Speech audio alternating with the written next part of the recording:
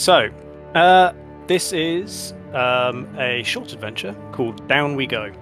You are all hunters who have arrived in the cursed city of Haramir for one reason or another.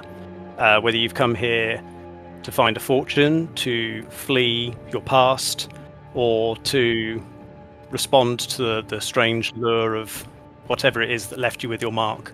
You have found your way to Haramir, and as many people who find their way to Haramir, you have quickly run out of money. The best way for hunters to get more money is to fulfill contracts, and because of that, many of you are drawn to a place called the Bastion, which is a small island of civilization at the edge of the cursed city, where hunters and other people collect, protected by the militia and the sort of the presence by many armed people. The Bastion was once a monastery to the one of the saints, the Imperial Saints. Now it is this sort of walled, defensible area. People live inside the walls and just outside. But as the further you get from the Bastion, the less civilized and the more dangerous the place becomes. All of you have come together, whether you've known each other for a while or you've just become newly acquainted. But you have all ended up being selected for the same contract. And you find yourselves, or you've been told when you answered the contract, to come to a small private room at the back of the Slaughtered Lamb Tavern, where you'll be given more information. And as we begin, you've been led by one of the serving staff of the Slaughtered Lamb to this back room, down past through the expansive common room where there's sort of lots of people laughing and drinking and spending money, through a small corridor into quite a comfortable little snug. There's a small fire in the grate. There's a couple of sort of very moth-eaten wingback chairs and a small table. And you're told that your contact will arrive shortly. And we shall begin as all of you shuffle into this small snug and kind of eye each other up, whether you've arrived together or not. And we can begin as you name your characters and describe yourselves briefly to each other, and we can work out how you know each other. So, Piper, do you want to introduce yourself and give a brief description? Okay. So, Piper is a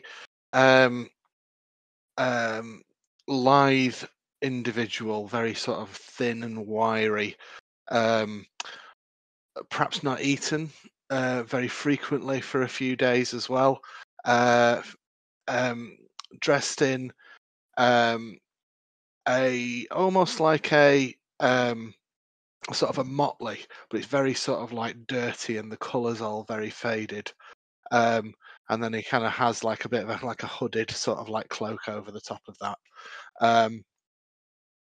The one thing that's kind of very noteworthy about him is that he has a very kind of fine looking metal flute, but this flute is kind of has extra sort of like reinforcements and a blade at each end as well.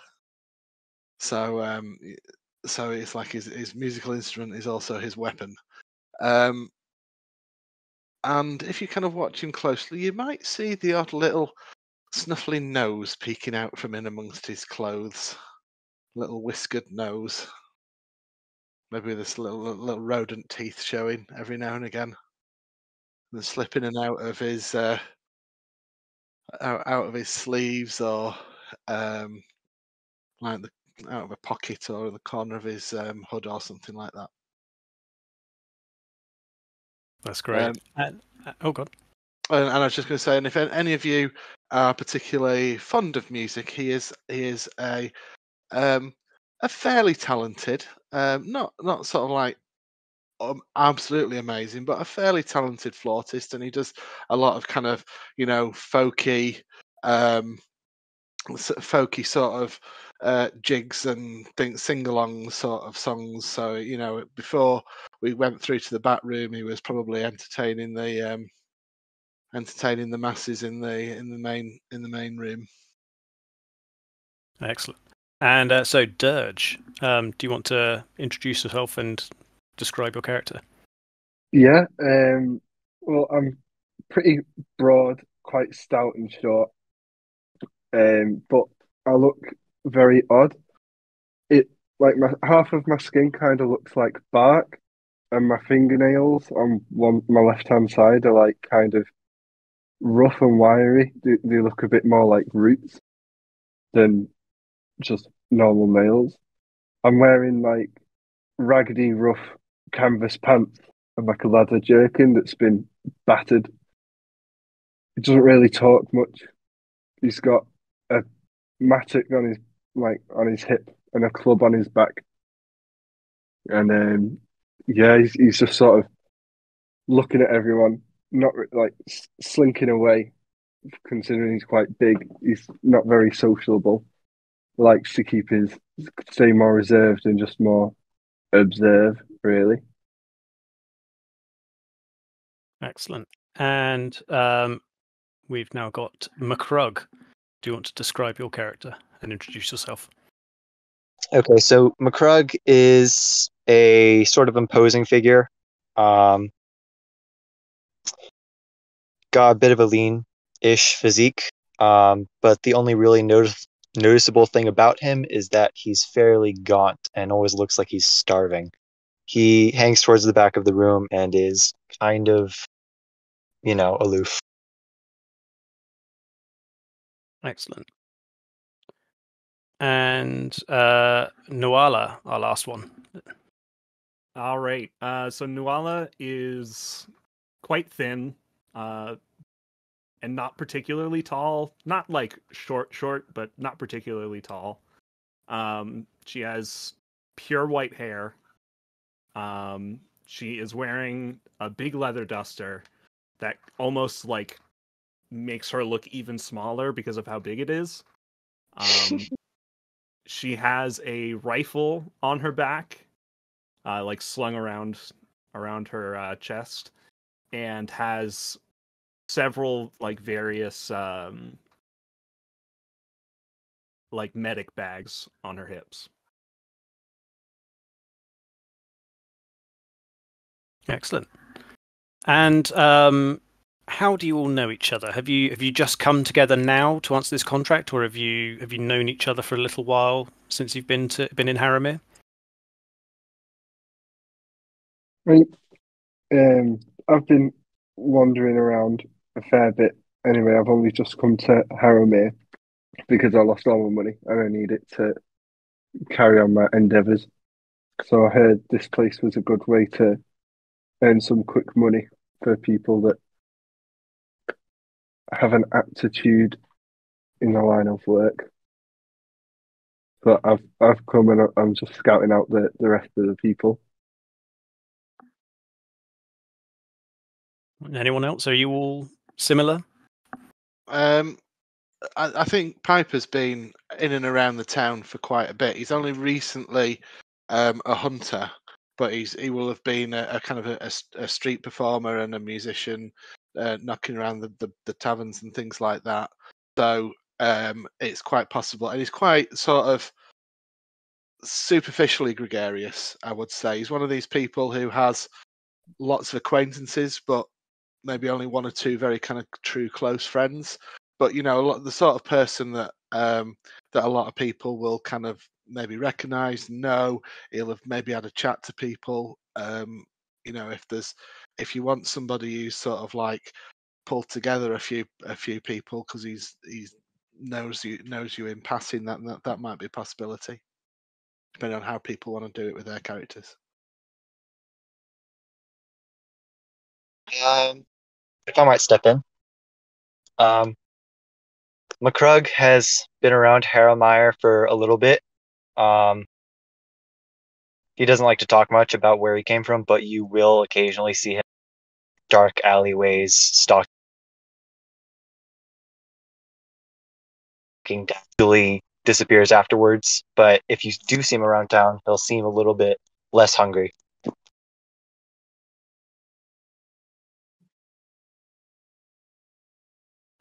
Nuala is fairly new to Harrowmire.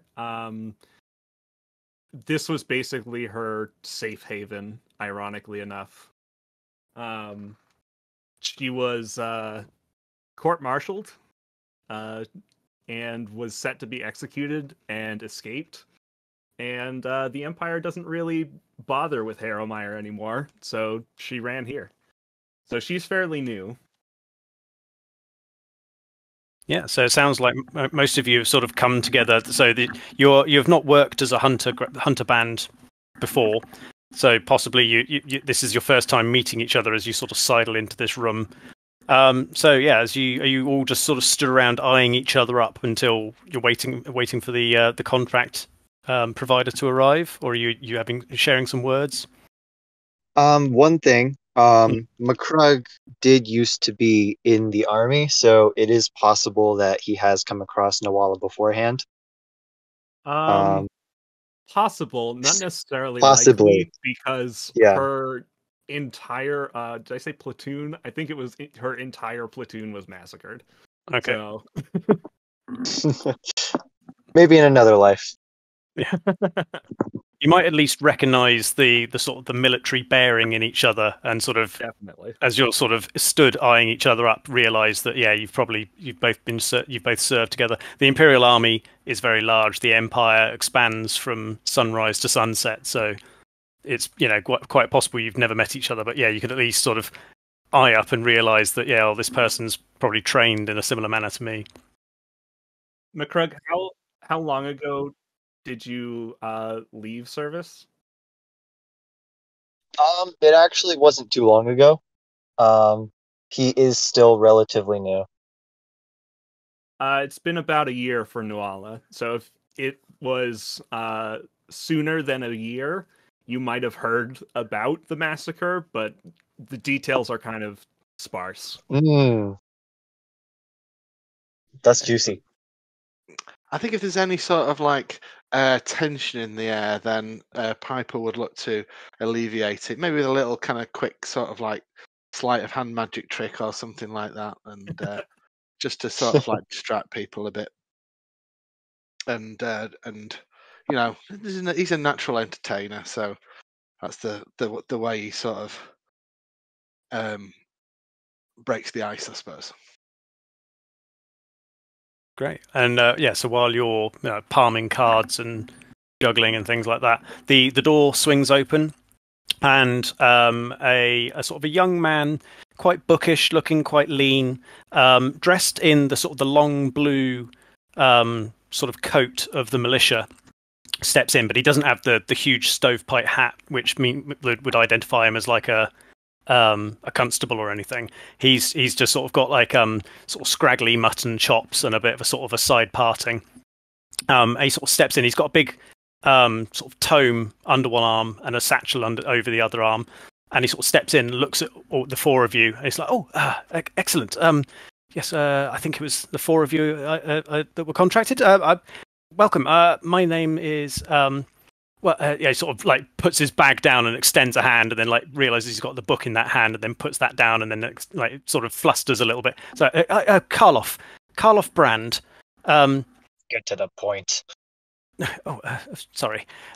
Sort of backs away from McCrug a little bit. Yes, the contract. I need you to accompany me to recover some important items from a location in the shambles. I'm a clerk for the militia, and while digging through some records, I've uncovered some rather interesting information. There's a house, it was a hotel, not the best place, that people would go to in the city, but not the worst. The kind of place where people with a bit of coin would probably end up when they came to visit Harrowmere back in the golden days. From the records I found, the safe in the manager's office is where these people would leave their money as deposits and collateral. And it seems that when the Night of Madness occurred, the manager left the safe locked. And I have the key, and he produces a key from inside his coat. I'll quickly snags it. He's holding on to it. You can make me let's have a reflexes check. That seems like the kind of thing as you're trying to snatch it out of his hand. All right. So if you roll it, number of dice equal to your physique, and then what's your reflexes skill? I am trained in it. then you're looking at 4s or more. Alrighty. 2 6s and a 3. Nice. So 2 successes. Yeah, you easily. He's holding on to this sort of fairly firmly, but you just whip out a hand and snatch it out of his hand before he even realizes what you've done. And he's sort of like, "Oh no, please, that's it's the only one. It's I am paying you." I don't think Nuala says anything to him. I think she just like glances at him and then goes back to like inspecting the key. Yeah, it's a sort of a fairly solid-looking key. The kind of thing that would go in like a cast iron safe. It's possibly even got like a maker's mark stamped on it. It looks like it's got if you've got anything in larceny, then the number of teeth and the way this is made, this looks like this is for a serious safe. This isn't just some sort of cheap, flimsy key. But he's Karloff is sort of like dancing from one foot to another and looks like he wants to like snatch the key back off you, but is quite clearly quite intimidated by you. I'll try and calm him down, and so I say, don't worry, Mr. Brand. We're just inspecting the goods. I'm sure it will be returned to you in good time. Well, She yes. pockets the key. Well, he sort of draws himself up, and he looks like he's kind of drawing. He's like considering things. He's like, "Well, of course, I'm not going to tell you where the place is. So it's all good and well. You could hold on to that until we get there. Yes. If we find it and we get the safe and we open it, how about? Well, I'll pay you 100 shillings to escort me there and back each, and then we split whatever's in the safe. How does that sound? What are the percentages? Well, I would say maybe if you each get 10% and then I get the remainder. He sort of gives you a look that, again, he probably thinks he's sounding a lot more business-like than maybe he is. So you could try and make an intimidate check or something if you want to try and haggle with him that way. I was about to say, What Krug's... Oh wait, no, I'll let him go ahead. I've been talking a lot. Dirge just sort of leans forward, so he's like makes himself more known from like slinking back, and like you just hear him like creak up, and he's like scowling at him, and he's just like, "Ah, yeah." Excellent. Well, yeah. If you want to make an intimidate check, if you want to try and sort of bully him to giving you a higher percentage, or you can make a charm check if you want to try and charm him. I Sure, do needs his money. intimidate, but I've only got 1 dice, but I am trained in it. Yep. So roll 1 dice, and you're looking for a 4 or more. No, 1 sec. I got a 5. Nice. So yeah. So you have intimidated him. And this guy, he does look very sort of. He's putting on a tough front, but it's really not working. He sort of powers back from you and McCrug, kind of like glowering at him. And he's like, "Well, I suppose we could go for maybe a bit higher. You'll be doing a lot of the protecting, so maybe 50% for me, and we'll split the other 50 between you. Was it 12 each? It's roughly it." Where Krug kind of glares at him and he's like, "Who are you working for? Where'd you get?" Now, gentlemen, such suspicions. Mr. Brand here has brought a contract for us. He's paying well, and he's offering a share of the goods. Now we can negotiate as to how much that share is, and I'm sure there may be even a little bit more wiggle room in that, wasn't there, Mr. Brand?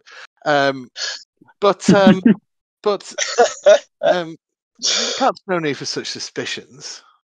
I do have to say, it is kind of hilarious how no one really cares. They just want money. Yeah. Perfectly on brand for hunters. Yeah. Money. Yeah, he sort of gives Piper a sort of a slightly grateful look and sort of nods and like, yes, of course. I mean, let's get there and see how much is in the safe. I'm sure there's more than enough to split evenly all around. So Yes. 20% each. Yeah, that would be 20% each. He's sort of looking like, oh, I've given away. And he sort of maybe like nods a bit hesitantly, like, oh, I suppose 20, yes. Dirge sits back down now Good. with a And I creak. suppose you'd all want to argue him down to 5%.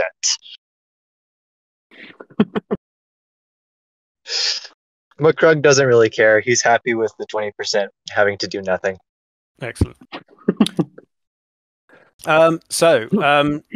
Yes, Karloff will sort of, well, yes, okay. Well, I'm ready to go, and he sort of gestures to his satchel.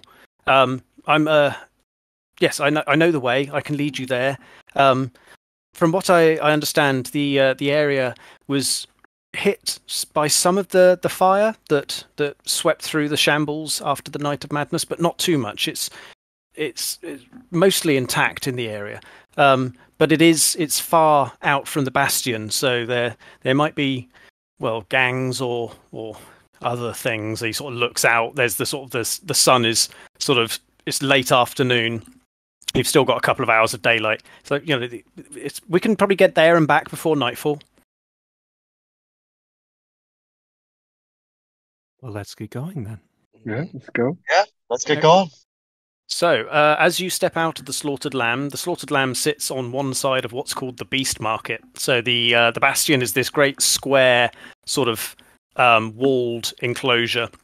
And in the centre, where there was once maybe like an orchard or something like that to serve the monastery, now there are just tents and stalls and shops where there's dozens or if not even hundreds of people in here, hawking wares, selling swords, selling services. There's people selling food, selling weapons. Is there any equipment or anything you want to do in the bastion before you head out into the city? I'd like to get going as soon as possible. Yeah. I have I've a got total of nothing I 0 need. shillings right now, so yeah, let's get going. Excellent. Starting character syndrome. No cash. Yeah. So you all sort of weave your way through this crowd, like people like waving things under your nose, like pies, 100% guaranteed actual meat, dog or better. McCrug sniffs it. He's like, yeah, no. No rat in this, sir.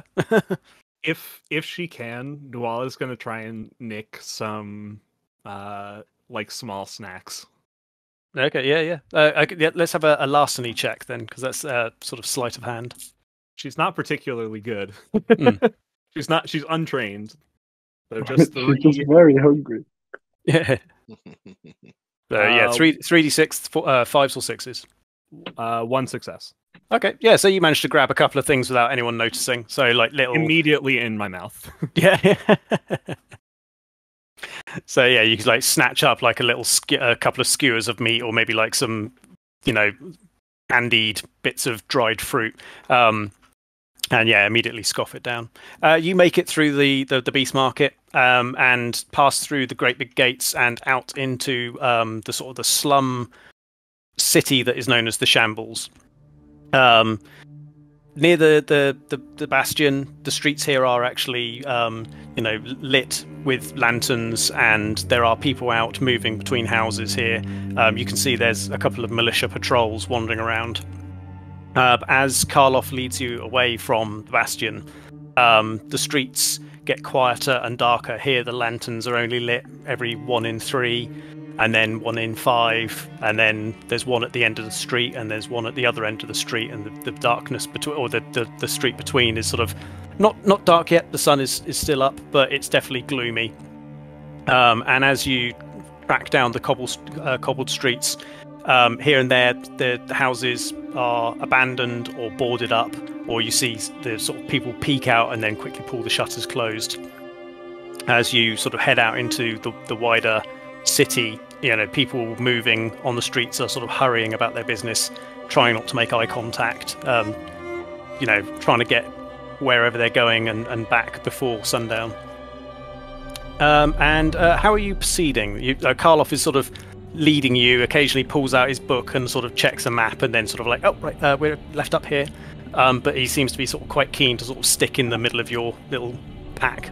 Is anyone doing anything as you're proceeding, or are you just wandering along? I'm quite slow, so I'd would- probably be at the back. Yeah, McCrug would prefer to be at the front, knowing that he's a little bit tankier than normal. I think Piper would be a front person as well. You know, he's got a keen sense, keen pair of eyes. He'll probably be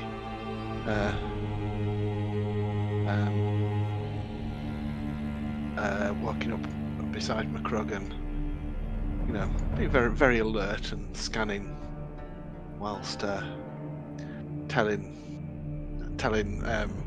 humorous anecdotes, maybe. McCrug doesn't laugh very much, but when he does, it's a.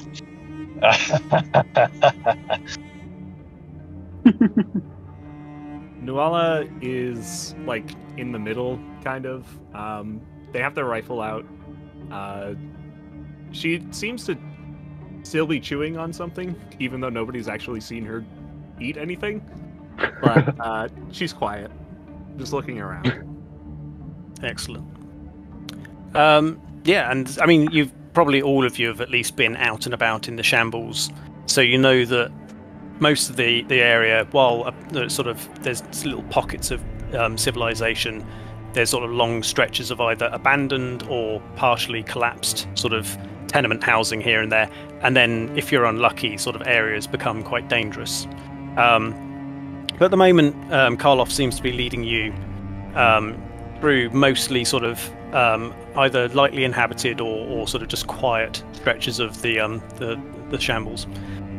He leads you for a little while. The sun is ticking over to sort of late afternoon, and then he sort of stops and checks his book and says, it's just up ahead, just a left up at this crossroads leads into Catgut Street, and it's called the Best Luxury Hotel. That's what we're looking for. Just up ahead here, and he sort of gestures to the turning up on the left. And I will take an awareness check from everyone, please. Sure. That is 2 goes. Oh, if you're untrained, it's 5 or 6. Yep, that's it. If you have a knack in something, you roll 2 additional dice, right? Yes, you do. Yep. Yeah, I've got 2 successes as well. Am I supposed to have a knack? Because I don't have any knack. Oh, yes, you should. You have 3 skills that you have a knack. That's well spotted. The Gravedigger didn't start with any. If you want to pick 3 skills and click the knack box next to them. You can put them on anything. You don't have to be trained or mastered. They can you can use knacks to represent areas where, even though you're not skilled in it, you're naturally good at it. Okay, cool. Well, for the awareness one, I got a 6 and a 3, so that's 1 success there. Yep. I'll just add my knacks now. Yeah. Okay, I'll just type in the dice bag. You can do. You can use the dice bag if you want to, or you can roll physical dice. I'm quite happy with either. Yeah, I like my physical dice, but I want somewhere to type it so I don't interrupt the chat. Yeah, and if you need to use the formula for the dice bag, it's in the introduction. Or you can see, yeah. So we got 2. Dirge got 1. 1 from Nuala. Nuala got 1. And Piper 2. Excellent. So everyone's fairly got their eyes open. Everyone notices as you're as Karloff is gesturing and sort of leading he almost steps ahead now that he knows where he is. He's like, oh, just up here, and you can see at the end of the street there are 3 people, but they're trying to sort of keep themselves not quite hidden, but they're not like stood out in the middle of the street. They're kind of leaning in doorways. One's kind of like sort of crouched behind sort of like a pile of rubble. Again, not hiding, but just tucking themselves where they're not quite obvious. And those of you who got 2 successes or more, you realise that all of them are wearing kind of like hoods and sort of cowls, which you realise marks them out as members of one of the gangs of Haramir. God, what's his name? The dude, the courier. What's his name? Karloff. He kind of trips ahead. Markrug just grabs him by the shoulder and kind of shoves him back into the middle of the group, and reaches for his hatchet. So he sort of goes, lets out like a little yelp. They're like, oh, what's going on? Piper will bring his flute to his lips and will start playing a very eerie tune. And if I can catch eye contact with one or more of these ruffians, I will try and get a bit of eye contact and try and do a bit of a sort of like a make them think that there's maybe something else going on. Excellent. Do you want to make a perform roll, or are you going for something particular? Roll. Yeah, Yes. go on, make a perform roll, please. Yeah, I knacked it, so there's many opportunities to use it as possible. Yeah, 3 successes. Nice.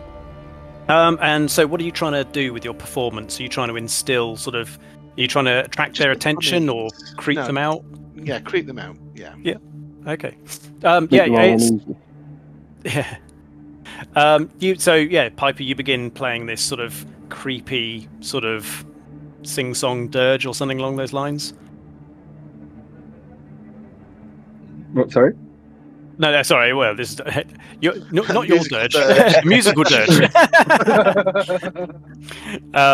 So Piper begins playing this strange tune, and yeah, they probably had already seen you, but now they definitely are paying attention to you, and they kind of like one of them like nudges the other one and points in your direction, and the three of them kind of maybe stand up out of where they're hiding, and they're still stood at the entrance to the street that you want to go down. And they're kind of looking in your direction. You see them like two of them definitely like share a look, and they're sort of the way they're moving. You think they definitely are a little bit sort of like unnerved by this group who've turned up and then started playing this creepy song. What are you all doing? I'm just carrying on walking at my slow pace, holding my mattock, just like not high or anything, just beside my leg, plodding along. What about Nuala and McCrug? What are you doing? Nuala is basically just following along with the group. She's had her rifle out this whole time, so it doesn't really change what she's doing at all. Cool. And McCrug, what are you doing? Are you just... McCrug just kind of stares at them a little bit hungrily. Maybe a little bit too hungrily. Excellent. So yeah, if you're just sort of ambling up while Piper is still piping, eventually you get within sort of shouting distance, and one of them sort of holds up a hand. You're probably sort of 20 feet or so away, and he goes, "Right, that's far enough. Look, what do you want?" And he's sort of definitely shooting Piper looks, sort of like, "Where's this person playing this creepy song while they're walking up?" Stop playing that. That's weird. I'll. What's he doing? He's sort of looking at the rest of you.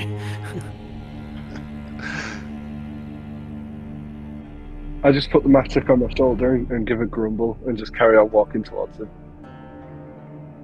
Yeah, McCrug gets his hatchets out.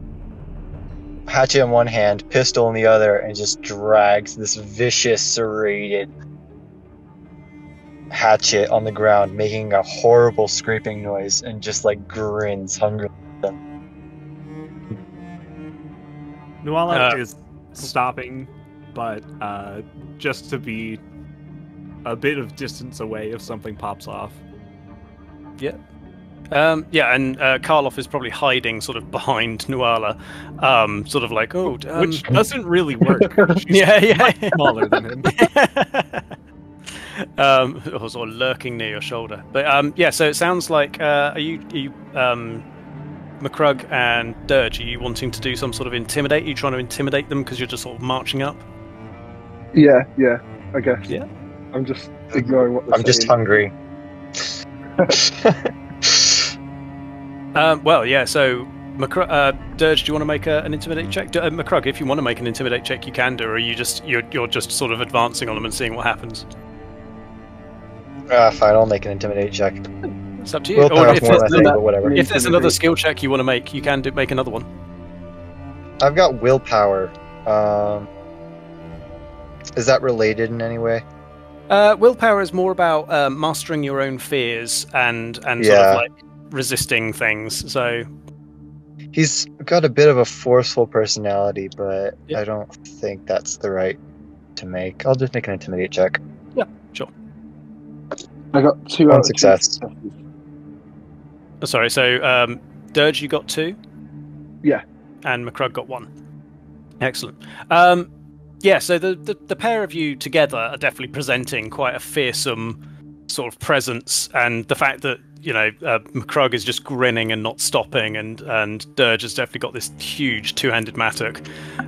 They sort of like they sort of back off a little bit, and they're like, look, this is our turf. This is New Cut Gang top property. You can't come in here.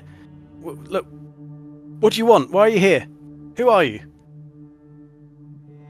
Where's your property title? Don't need one of them. It's this place is ours. We came here. We took it over. It's ours. Well, you see, we're the housing committee. Oh, what did you say, Dirge? Piper's kept playing How close are we throughout. at this? Nice.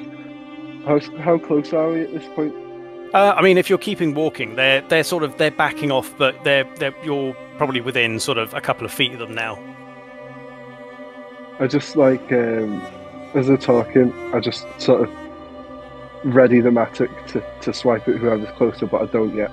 More like a show that I'm not taking on what they're saying. Mm-hmm. I'm sorry, Piper, what were you saying? Just that Piper's constantly playing throughout, basically. He might, as these two approach, he might kind of add a sort of like a more sort of bass, ominous sort of sort of twist to the theme. Amazing. Yeah, I mean, you get to a certain point, and you're now like basically at the entrance to the street. You can see the Catgut Street, as Karloff called it, is this long, quite broad street that runs quite straight. And you can see there's houses and like shops either side of it. It looks like this might have been sort of like a sort of slightly commercial part of the shambles. Much of it looks abandoned. Part of it looks partially collapsed. Some of the houses have sort of burnt and collapsed in on themselves. But you can see about halfway down the street there is this really impressive, for the shambles, structure. Rather than just sort of the simple clapboard and slate houses that you see here, this was like a large multi-story tavern kind of thing. Looks at the sort of the front facade, you can see looks mostly intact. All those windows are boarded up and some are broken. But that definitely, and you can even see a sign that says Best Luxury Hotel. That looks where you need to get to. And as you sort of push yourselves forwards, these three sort of thugs like fall back to a certain point, and then they kind of realise that you're sort of pushing them back into their own turf. And the sort of the lead one, who's this sort of big sort of lantern-jawed guy, quite dirty-looking clothing, and it looks like he's got a sort of a club in his hand, and this sort of faded blue sort of mantle and hood pulled over his head. He sort of realizes, he sort of looks at the other two, realizes he's being pushed into a situation, and then sort of stops and like puts a hand out and probably almost puts it on who's in the lead, McCrug or Dirge, both side by side. I figured we'd be together. Yeah, he probably puts it on like McCrug's chest and like sort of pushes you back and is like, all right, look, you can't go any further. Boss said no ins, no outs. I don't care what kind of weird tune you're playing. The circus isn't in town. Get out of here. And he kind of tries to sort of make a stand. I'll just I'll stop playing and say, oh, everyone's a critic. I'd like to do an underhand swipe at his lantern jaw. Okay, excellent. So, what with your mattock or with the fist? With the mattock, yeah. I'm just because Excellent. it's been like prepped ready on my shoulder. I'm just gonna like sweep it under to try and get his jaw. Well, this sounds I'm like gonna do it as a mighty blow as well. Yep, it sounds like we're launching into initiative, but I would say that counts as a surprise bonus for you. So these guys aren't really expecting you to kick off into combat just yet. So initiative is if you roll a number of dice equal to your physique, but you count it as if you were trained. So you're looking at 4s or more. As you get a surprise round, everyone adds an additional 2d6. Okay. Okay, that's a lot of dice. Fours or more? 1, Yes. 2, 3, 4. I got 4. Excellent. I only got 1. Yeah, I only got one 5. as well. I got 1 on 6 dice. So Piper's on 1. Dirge is on 4. McCrug is on 5. Nuala is And- also on 1. Noara's on 1. And I will roll for the thugs. They are on 1. There are 3 thugs. There's 4 of you. Karloff is not acting. Karloff is just like as Cowering. Dirge swings his mattock up. Karloff like lets out a low moan. Oh no! But somehow, so Dirge steps forward, swings this mattock in this arc, and McCrug, you've already kind of you see what's about to go down, so you act faster than Dirge. So what is McCrug doing? I'm going to grab Lantern Jaw by the throat and tell him that he can either turn around or I can eat guts for dinner. Is that going to be? Are you going to try and use a skill to try and sort of intimidate him in combat? I'm guessing I've got. Should I use athletic or fight? I'm better at fight, but I think this is more. Yeah, you can try. Oh, yeah. The other thing is you can try and effectively grapple him. So which would make him That's easier true. to hit. Yeah. I'm not familiar with the grapple rules. So basically, you just make an attack roll as normal. So make a fight check, and if you're successful, then you grapple him. Counts as being helpless for the purpose of attacks being made against him. They cannot move or take any other action apart from trying to escape. And on your turn, you can choose to either maintain the hold or release him. Okay. I'm going to grapple him. I got 3 successes. Excellent. Well, these are minions, which means that they only ever take the dodge defense action, and they have a set dodge value of 1. So you have easily grabbed him. So he sees you sort of, or maybe he doesn't even see you. He's still looking at Dirge, and you just reach out and grab this poor mook by the neck and like pinion him, and he's sort of like helpless in your grasp. Is there anything else you want to do? That was a primary action. You've got a secondary action if you want to try and move around. You could drag him with you if you want to move. I'll put my pistol up against his head, drag him back towards the group, and just like tell him you have one more chance. Okay, yeah, excellent. You sort of hold him. So he's completely helpless. On 4, Dirge. So you're swinging, and then McCrug, faster than you can react, reaches out and grabs this guy. You can change your target and do something else. What do you want to do? I am quite slow, so I'll McCrug takes him away and like stops me from hitting him, I guess. So that's fine. I'll just sort of I don't know.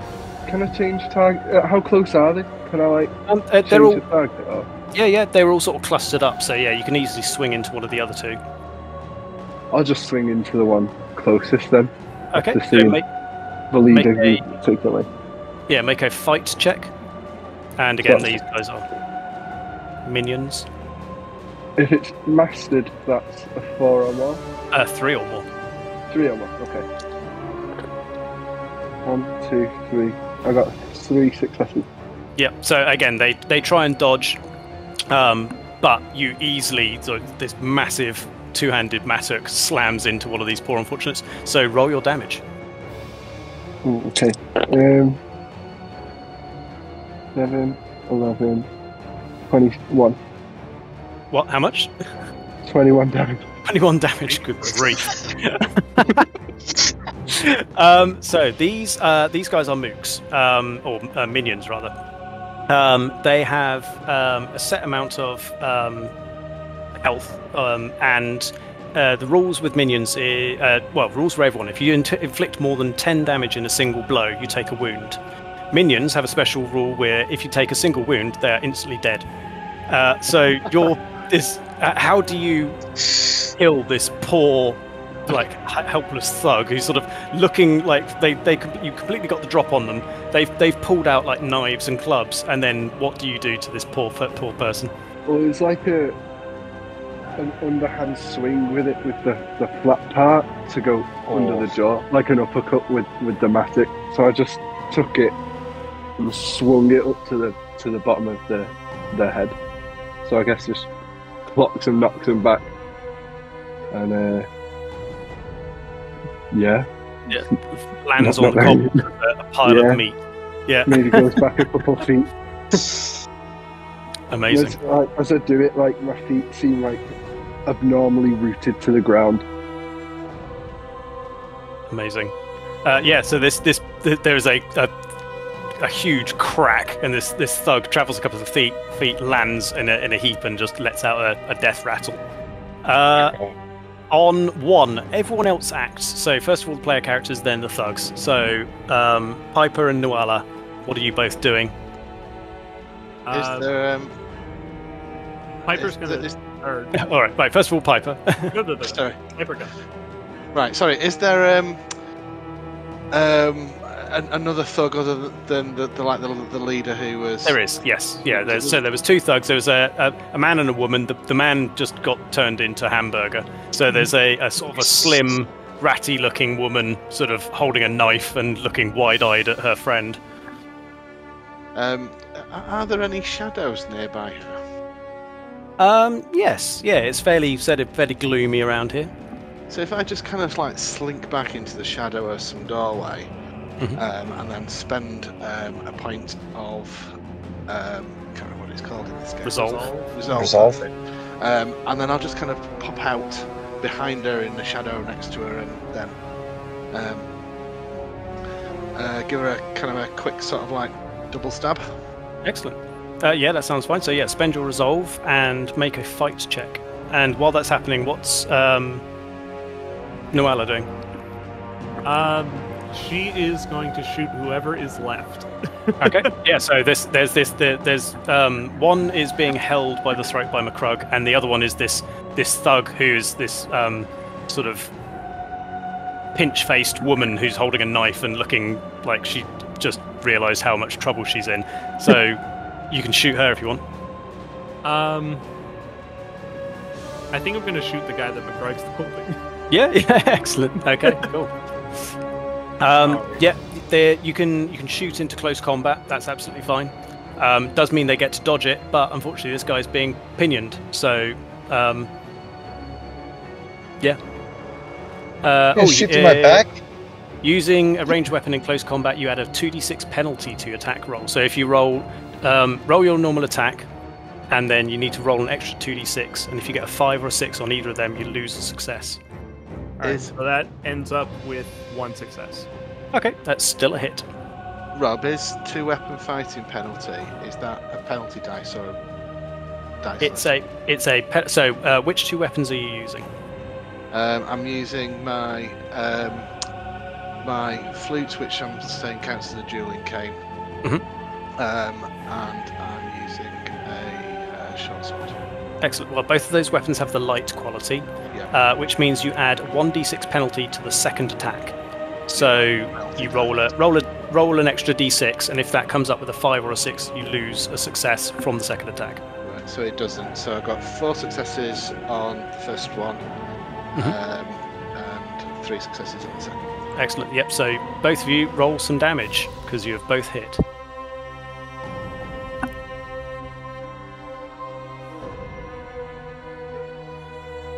$19. Amazing. And that is another insta-kill. Sorry. You've inflicted more than 15. 15. That's still an insta-kill. These guys have got no armor on. I've got 7 and 5.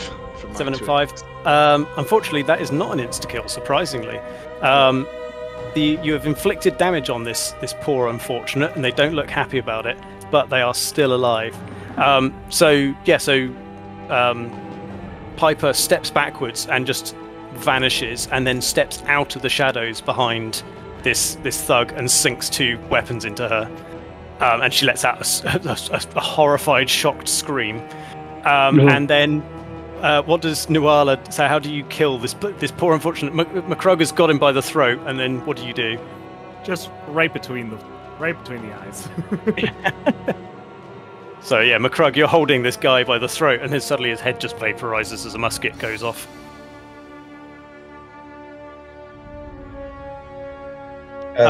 Is that it? No, well, so there is one thug left who Piper just stabbed in the back. She lets out a screech, spins around to see that somehow you're behind her, looks at the mess that the rest of you have made of her friends, and will turn and just flee down the street, yelling, "Help! We're under attack!" Oh! And just is running as fast as she can go. So she will take a movement action running away from you guys, and that is basically what she's going to do because she's panicking. Well, there goes the non-violent option, Craig whispers as he just drops the vaporized body. And we go back up. We're still technically in combat because she's only run. She's run a grand total of. Oh god, what's the movement in this? Go on, brain. It's her physique plus. Is it 10? 12. So she's run 12 yards away. So she's still quite close. So back on 5, McCrug. Just gonna take the pistol out that I was pointing to, now just minimized thug's head, and just point it straight at her and fire. Excellent. Yeah. So make a shoot roll, please. Is that a fight? That is a fight roll, right? No, it's shoot. No? Shoot. Okay, yeah. Duh, shoot. I was thinking. Oh, you can try and beat her with the pistol, but oh, she's still in. She's still in range of my. In fact, 12 yards. What's the range of a pistol? The range is. I don't have it marked on here. I think it's 50. Which yeah, means it's something like that. You are at close range, which means you get a bonus D6 to your attack roll. Okay. That would be 5 dice. One of them decided to jump off. That is, 1 success. That is still a hit, so roll your damage. She has a dodge value of 1, so you just need to get 1 success or more, and you've hit her. Alright. I'm sorry, I never really counted on using the pistol. He's more of a physical guy. Aesthetics. Yeah, just there for that purpose. Okay, 2d6. That's 9 damage. Yeah, how do you kill this poor unfortunate? She's sprinting up the street away from you. Can I use Mighty Blow? You can if you on want a ranged attack. Yes, you can. So you spend a resolve to increase the damage. Yeah, I spend 1 resolve to increase the damage by 2d6. Amazing. That's just 3.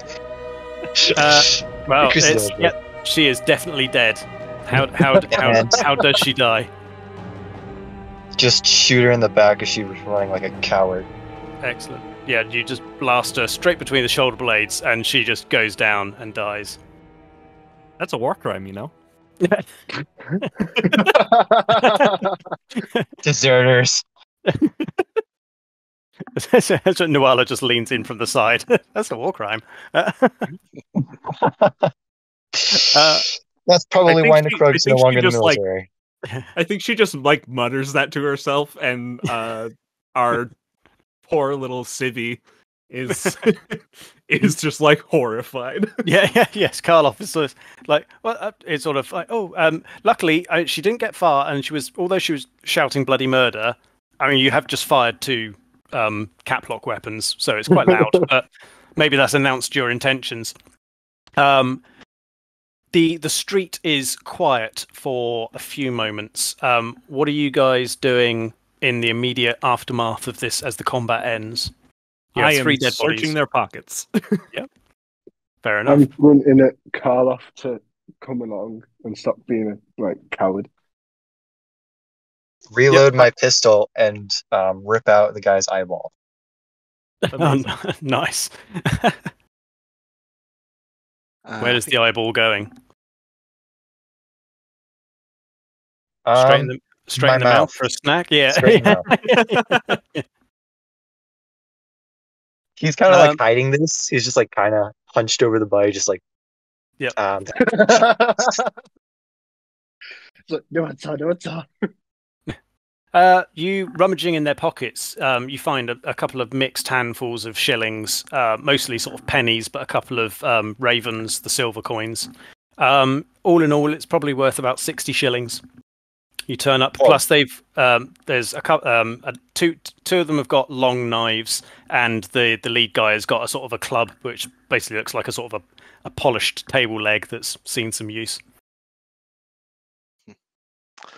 Piper will be, rather than engaging in this sort of petty larceny, he'll probably be slinking into the shadows and keeping an eye out.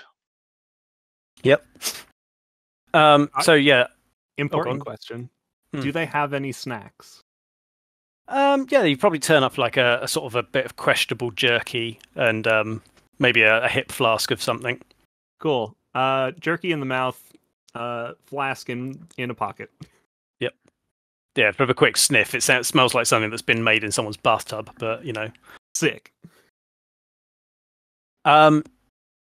Karloff is sort of like probably tugging at someone's sleeve and pointing at the tavern or the inn and basically going, that's it, just there. We should get inside before more of them turn up.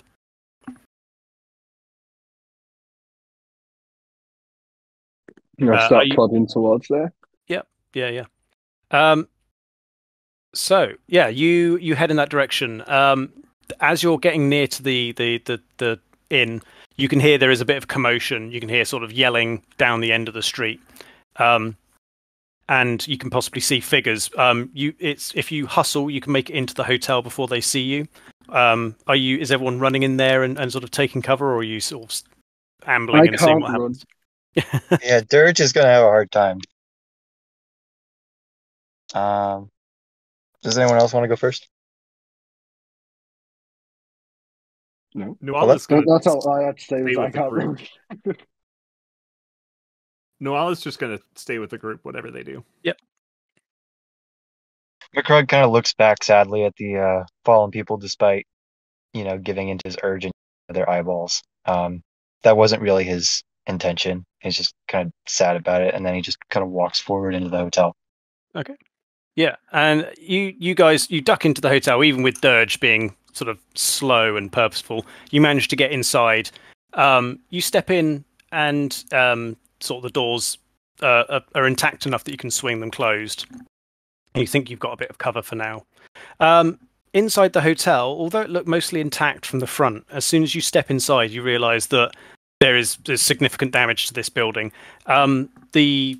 It looks like it would have been maybe not grand, but at least nice in here. There's like a wide hallway and some stairs going up, and like a little counter where you assume people would have checked in. But all the wood is warped. The paper on the walls is peeling. It's quite gloomy and dark in here. And through the sort of the doorway ahead of you into what would you assume being like a dining room, you can see that the building slopes downward in the centre, and there is a huge sinkhole in the centre of this hotel. In fact, you can smell fresh air, and looking up, you can see that the ceiling has collapsed in. It looks like the whole hotel has caved in on its centre, and it looks like most of the hotel has collapsed down into its basement. All right, Karloff, where's the safe? It was in the manager's office. He sort of again opens his book, and you can see he's got like a building plan inside. And he's like, it should be through here, and he sort of leads you through a side door behind the counter. Like sort of presses the door, pushes it, and it's sort of stuck in the frame. And he sort of throws his shoulder against it, and then whimpers and sort of looks at the rest of you. Seems stuck. Is there any loose rocks or rubble or like timber that I can just wedge the door with? Yeah. Make you can easily pick up like a loose timber, and if you want to make a fortitude check to try and break it down. Yeah. So that's It's not athletics. knack is plus Yes. 2 d6. You could use athletics or fortitude would work, either or. Fortitude can be used for like feats of brute strength. Athletics is sort of like climbing, but also you could. I'm quite happy for people to argue to use athletics for like busting stuff down. Is mastered 4+ or 3+? 3+. Because I got 6 successes. Wow. So pick up a log. That's So, gonna fight me in combat Or later. sawdust. Dirge steps up and you just batter it down with the piece of wood, or do you pry it open? I just like pry it. I don't like bash it. I just pull it and then wedge it into the door that we just came into. And with that many successes, you think that had you just sort of kicked this open and maybe not done quite a good job with it, it might have, as you pull the door open, the hotel lets out a long groan and almost sort of seems to shift in its foundation. But with that many successes, you kind of jam the timber into the door frame, and the groaning stops almost as quickly as it starts. But it does make you realise that this hotel is probably like structurally unsound. No more ripping it to pieces. I will go. God, I just talked too much. I'll go towards the front of the door, away from the sinkhole, and just kind of see if I can look outside to see if they're getting closer. Yeah.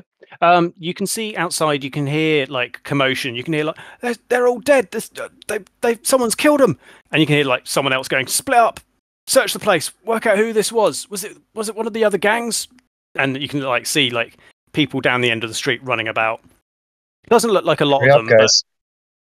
But yeah. I think Hurry up. Nuala like sidles up to like by a window to like back against the wall, like head poking around just to keep an eye out as well.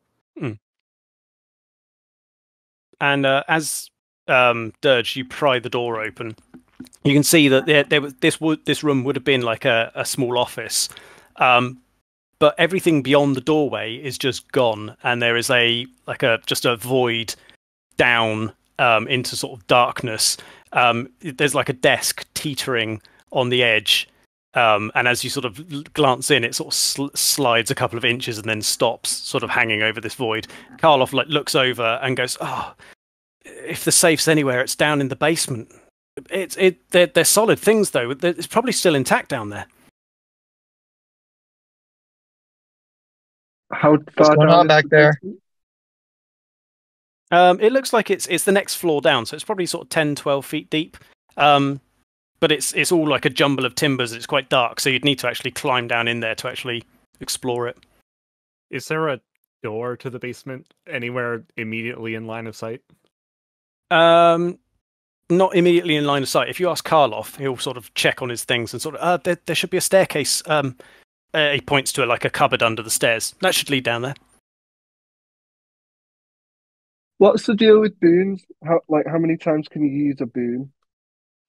You can use your burst of life boon. You can use it once per scene, and your boon. So a scene is think in theatrical terms, sort of like between fade in and fade out. So you're now in a new scene. The out in the street was a scene. Now you're in a fresh scene. So if you wanted to use that, So your burst of life, you can cause living plants to undergo a brief moment of accelerated growth and unnatural movement. To use this boon, the character must concentrate on a piece of living vegetation within 50 yards. The target instantly becomes huge and overgrown. The exact effects of this sudden burst of growth are variable and should be determined by the player and the games master where the boon is used. So yeah, if you want, there are like bits of plant life around here. There's some mold. There's like a couple of weeds poking up through the floorboards. God, using that on mold would be horrifying. I know. If there's some staircase, then we'll just go down the staircase. But thank you for explaining it. Yeah. But I mean, you open the cupboard under the stairs, and the stairs are there, but again, they're splintered and broken. You can climb down them, but it's going to take some skill, or you could try and like clamber your way down the side of the sinkhole. Either way, or you can do something. You could use a boon or an edge. I'd like to use my boon to massively grow some of the weeds so that the roots clamber down to the basement. Yeah, and then sort of to make yourself a ladder. Yeah, just sort of like grab them and let them pull me down. Yeah, and you could the plants created by this boon are never very long lasting. They expend all of their energy in a flurry of activity and quickly collapse into unpleasant green slime after 1 hour or at the end of the scene. So cool. This huge do you want to describe how it happens? Yeah, so just like some little twiddly weeds start like growing bigger. The leaves just get really broad, and then the roots just like start mangling down into like a web, and it just slowly grows down into the basement as the giant weed that ends up being like 11 foot tall is just like sprouting out, looking like some jacked up bell sprout. Amazing.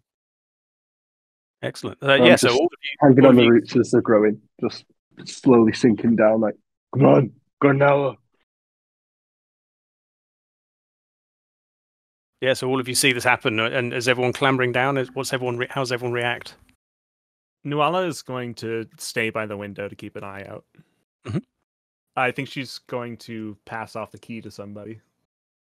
Forgot about that. McCrug, are you take it going back down? to him. Yeah, I'll go down. Yeah. Nuala hands the key off to McCrug then. Cool. Thanks. Piper, what are you doing? I'm very impressed with the with what is it Dirge who did the yeah, very impressed with what Dirge has just done, and I'll give a pat on the back and say that's impressive, chap. May I sort of gesture that I want to sort of like go down, follow down after him? Are you asking if you're allowed? Yeah. Or are you just doing it? Oh, no, I just like nodding and grunt.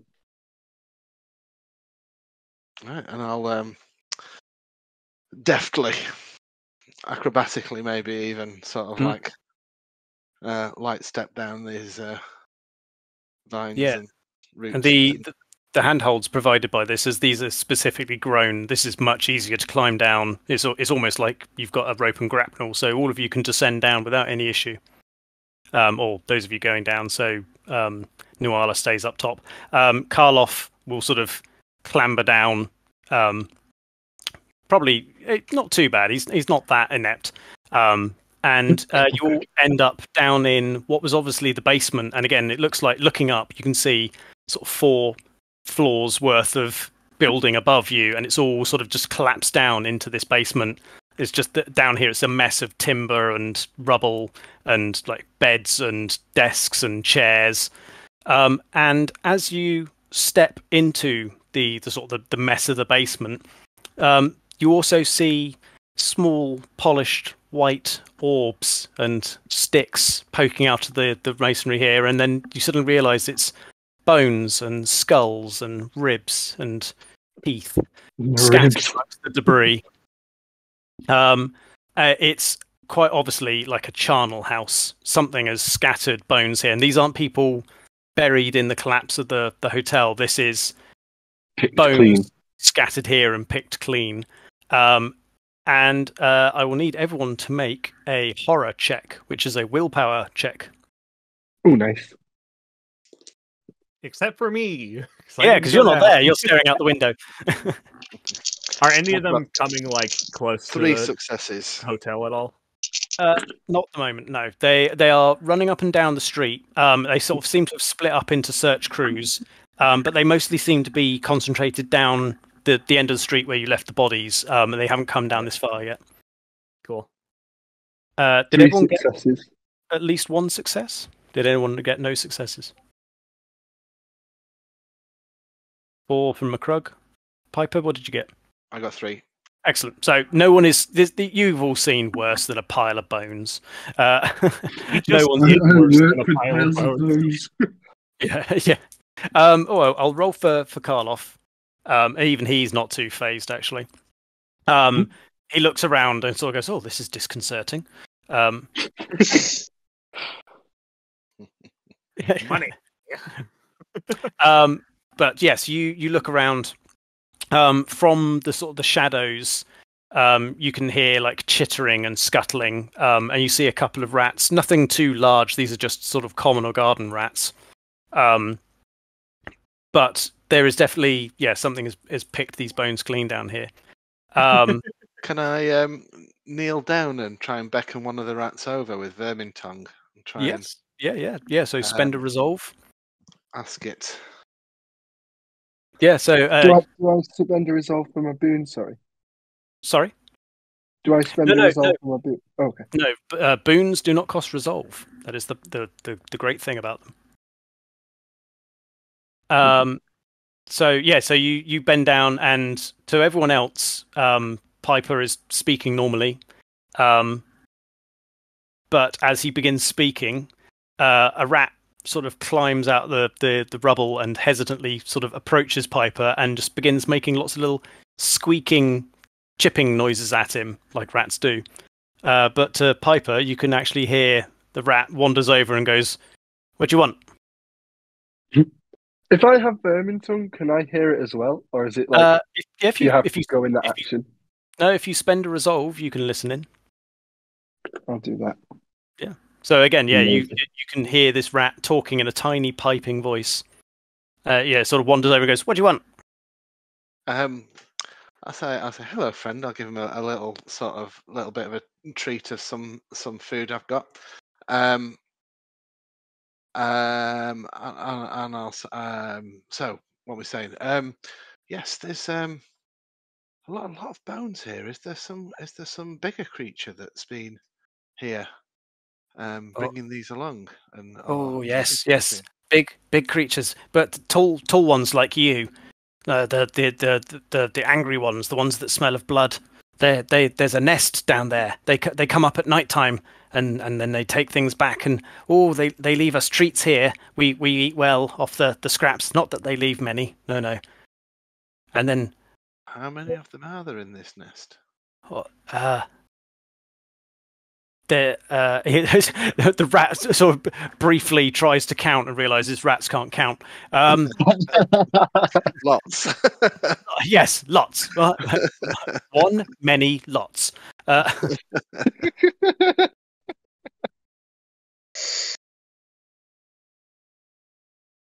Yeah, he basically the rat can't count, but it just says lots.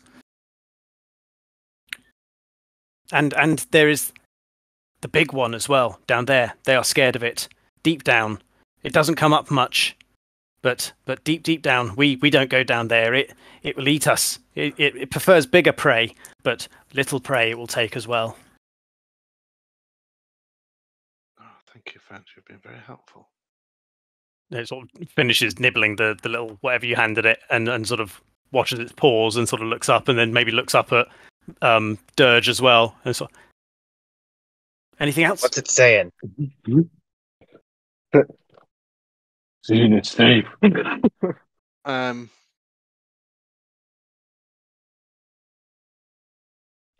it if it knows what a safe is. Yeah, I'll try and I'll say, Casson, what colour's the safe? You'd assume like cast iron, sort of black. Yeah. Yeah, right. So, we're looking for a black box about, and then I'll try and sort of gesture and eye contact with Carson to try and get the not Carson, is he? What's he called? Karloff to try and get an estimate of the size of the box. But big box, metal this big. So, have you seen something like that? Yeah, he looks between you and Dirge as you're both describing a safe, and sort of seems to think and goes, "Big, heavy thing. Yes, fell down.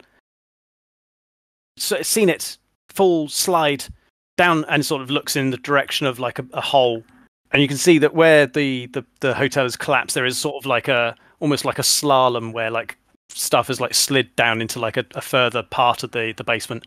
Down there, slid down there. And how close is that to where these angry ones or the big one is? Oh, yes, down there, nice and dark. They like it nice and dark. Down there. Right. Cool. Okay. I light up my lantern and start walking that way. Yeah. Cool. Did you guys tell McCrug what's going on? Yeah, I'll fill everybody. Oh in. yeah. Yeah, I'm McCrug, just you and Karloff are stood there watching while these two are basically talking. You can hear their side of the conversation, but the rat is just going and squeaking back, and you can't hear. You don't understand what it's saying. Should we get Nawala? Smash cut to It would Nawala. probably. Yeah. What's Yeah. Nawala doing? You're stood up. Head out Yeah. to see out the window still. Give Yep. a signal whistle, Piper. No. Well, I mean, you can go ahead and do that, but then McCrug's like, wait, we should probably not alert the people outside that we're in here.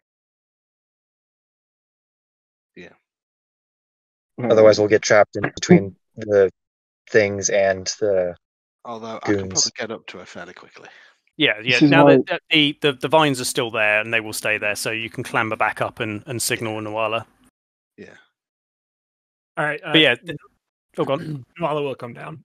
Yeah, it doesn't. It looks like they're slowly sweeping the street, but they haven't worked out where you are, and there are quite a few houses between you and them, so they're taking their time. And if we go right down, they probably won't sorry. know we're here anyway, will they? True. If we're going much Do deeper I have like down. an estimate on when they would get to the hotel based on their pace so far? Yeah, you think maybe. I mean, they seem to be going quite slowly and quite paranoid. So you think maybe you've got an hour or so. All right, I think I'd relay that. Yeah. We have Also, one last question Hmm. to the rats. Is there another way out? Or is it just through the hotel? So one of you, Piper or Dirge, relays this, I assume. Oh yeah. Yeah. Well, I've started walking, so I guess.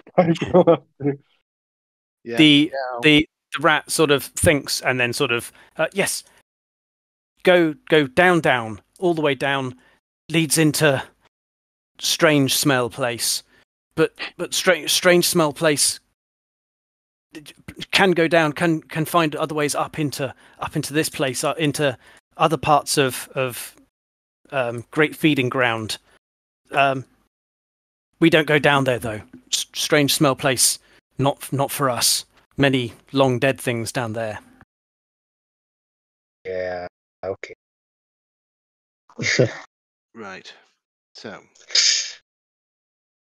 we have a nest of what the our little friend here, our fairy friend here, refers to as angry ones, and then further down we have a big one. We can sorrowful speculate or as to- ghouls. We can speculate as to what those may be. Yes, things like sorrowful, ghouls, ragged, maybe.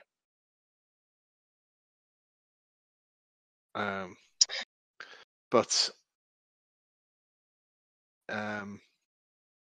yeah, but the safe is down there too. Great. I say we continue on. I second that. Excellent. You carry on down then. Dirge has lit their lantern. What is your lantern? It's a candle lantern. Oil. Oh, whale oil. So nice, bright light sort of out in front of you. Is anyone else lighting any light sources, or are you just going by the one lantern? I'll take a torch. If it comes to combat, I can just throw it on the ground, right? Yep. Yeah. All right. So you pull out a torch, yeah. and light that, which sheds a decent amount of light as well. So you can all see fairly well. The basement, it gets quite dark and cramped, and you can see where it sort of slides down, where like things that you think like heavier objects have fallen as the hotel collapsed. and the floorboards have kind of like landed in like a big raft of timbers, and then sort of almost formed like a sort of a funnel leading down. And then you realise you're passing down through into the earth where maybe some sort of like sinkhole has opened, and there's rough earth and stone around you. It sort of opens into maybe a partially collapsed sewer. And you can see there's bones scattered down here as you're trekking down, and the smell of earth and like rotting timbers and other worse things. And as you're picking your way down, I will take a stealth check from everyone, please. Ugh. Had a feeling. Oh, physique. Okay, that's not as if. 0 successes. Oh, nice. 0 successes. Oh, nice. 3 for But I Piper. have- Well, how carrying stealthy that are we, considering we're carrying light sources? Well, that is something I factor into it. So the things that could see you get a bonus. So they have to beat the highest score that everyone got, which sounded like, was it 2? 3. Or what 3. 3.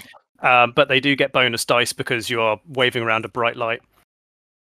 And as you're picking your way down, you're sort of traveling down through this sort of like rough, you think it is like a sewer. You can see there's like bits of brick here and there, and there's water dripping down from the walls around you. Every now and then you can see there is like a piece of like pottery or a couple of spilt bits of furniture down here. So you can see there's definitely bits from the hotel have come down here and like slid down this sort of channel. And up ahead of you, you can see it sort of opens out into like a wider area, like some sort of like chamber or something. And then ahead of you hear a hiss, and you see eyes glittering in the lantern light, and out of the chamber come sprinting a number of sorrowful. These are people who have been infected by the sorrow plague. Blood drips from their eyes. Their limbs have sort of become long and sort of unnatural as their arms have stretched and their fingers have become long and sort of clawed. They're filthy and sort of scruffy, and they've got sort of old injuries on them, and they're sort of clutching like rusted like axes and knives and tools as they come sprinting up out of the sort of the sewer at you guys. There are 4 of them as they come running out of the sewer.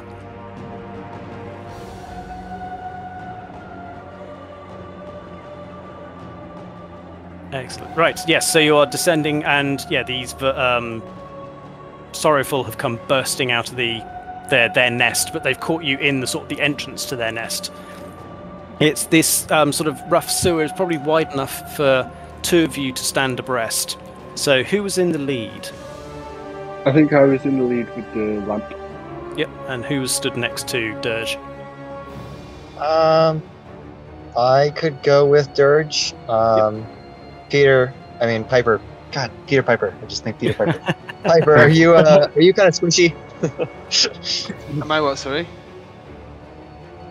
Yeah, I mean, I could stand in front. I probably will. Yeah, I mean, Piper's sort of stealthy, so if anyone's trying to be stealthy, maybe Piper would be leading it. I'm fine wherever. Yep, excellent. So yeah, sounds like Dirge and McCrug were up the front.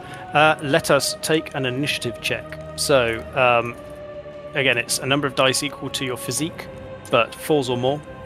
There is no surprise this round because these things heard you coming. Or they saw you coming because they saw your torchlight. Oh, I got 4. I got 1, but I'm going to spend a point of resolve to use quick reflexes. Yep. I'm trying to think, does that give something special on the first turn? I think it's just 2d6. It's 2d6, yep. Yeah, nothing special about it. Alright. Nuala, what did you get? 2. 2. Piper got 1. Dirge got Yeah, I got 2. 4. 4. And McCrug got, sorry, was that 2. 2? Sorry. That's right. It's my fault for not listening. So on 4, Dirge, as these sorrowful come sprinting up the sewer towards you, what do you react first? What are you doing? How many are there? There are 4 of them. Okay, So I'll turn around and put my lantern on the floor behind us. Yep. And I'd just go like to take a step forward and just swipe at whichever one is closest that I can get. Sounds good. So that's fight. All Yep. right. And these are, again, minions with the dodge average of 1, so you just need to get 1 successful ball. That's good. Can I have 4? And I got 1 success. Well, you still, even though it was a clumsy blow, you still managed to connect, so roll your damage. This is a lot of damage for my weapon. 1, 4, 10, 16, 21. Good grief. Again, this is... Dirge has got this big dirty mattock, and it slams into the first of the Sorrowful and instantly kills them. You've inflicted more than 10 damage in a single attack, so they take a wound, and as they're minions, that kills them. So you flatten this poor Sorrowful as it sprints towards you.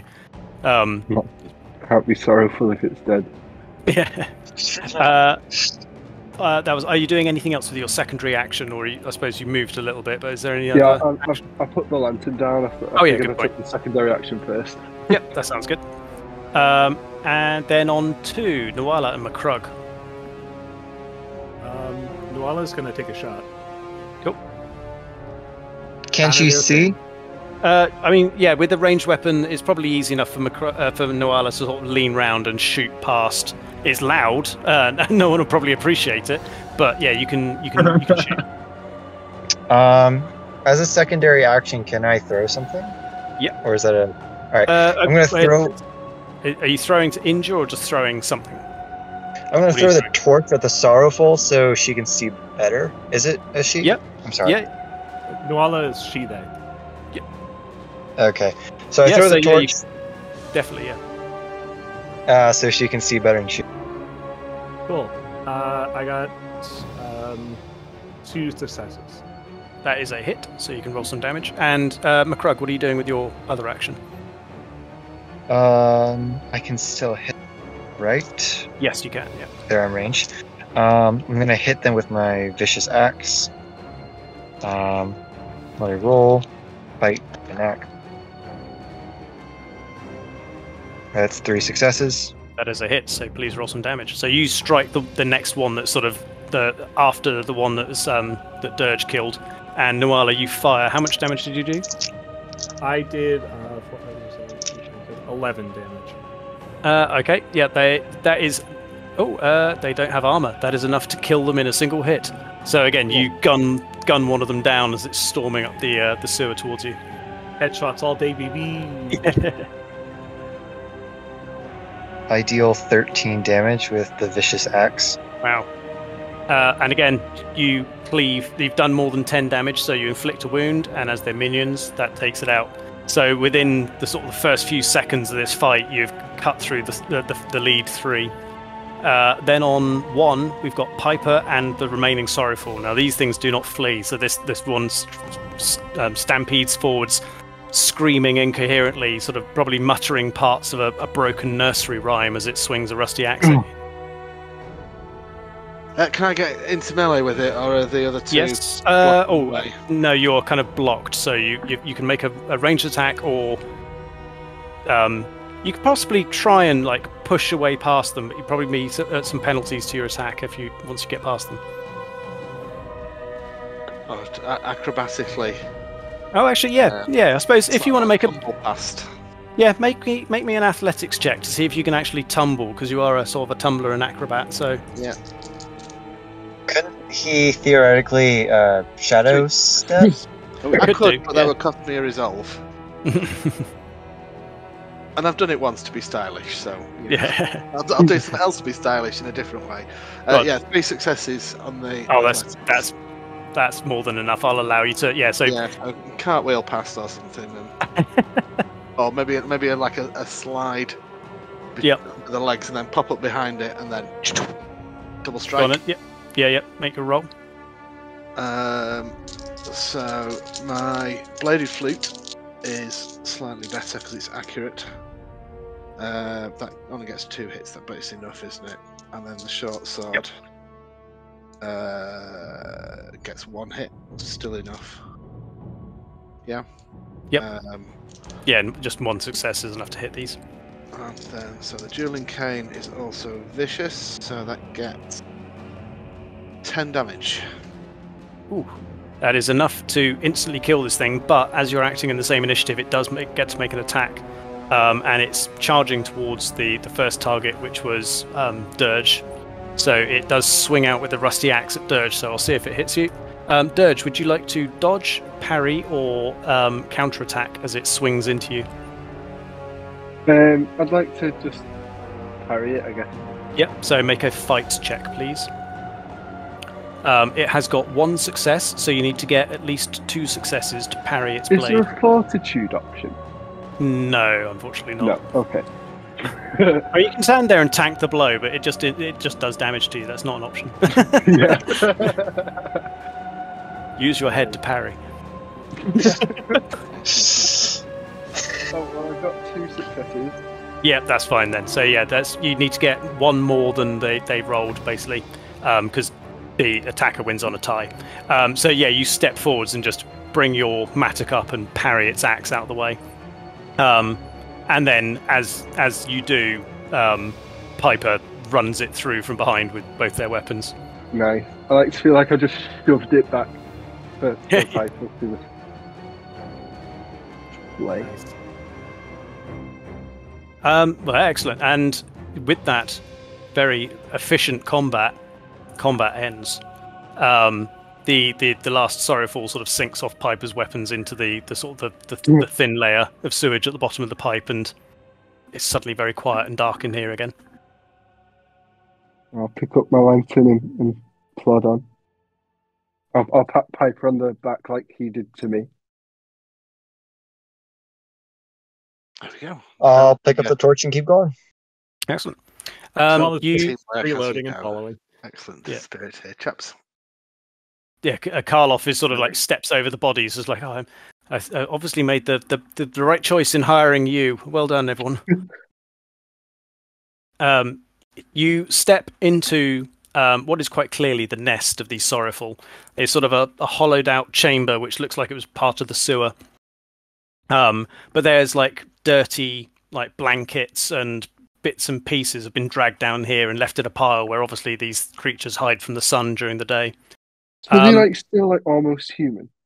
Yes, so sorrowful look mostly human. Their arms are slightly longer. Their faces have slightly sort of changed, but they despise sunlight. The plague has driven them completely mad. They only exist to basically eat. They weep blood, and occasionally they mutter or cry like fragments of conversation, but there's nothing really of their previous selves left there.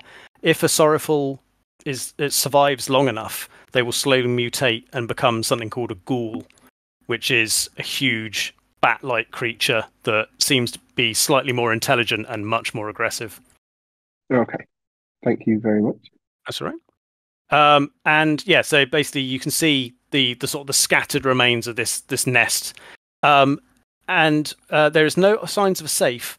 But worryingly, there are sort of slide marks and drag marks. It looks like more of the sort of the belongings of the hotel have sort of slid down towards the back of the chamber, where there's another sort of deeper part of the sinkhole.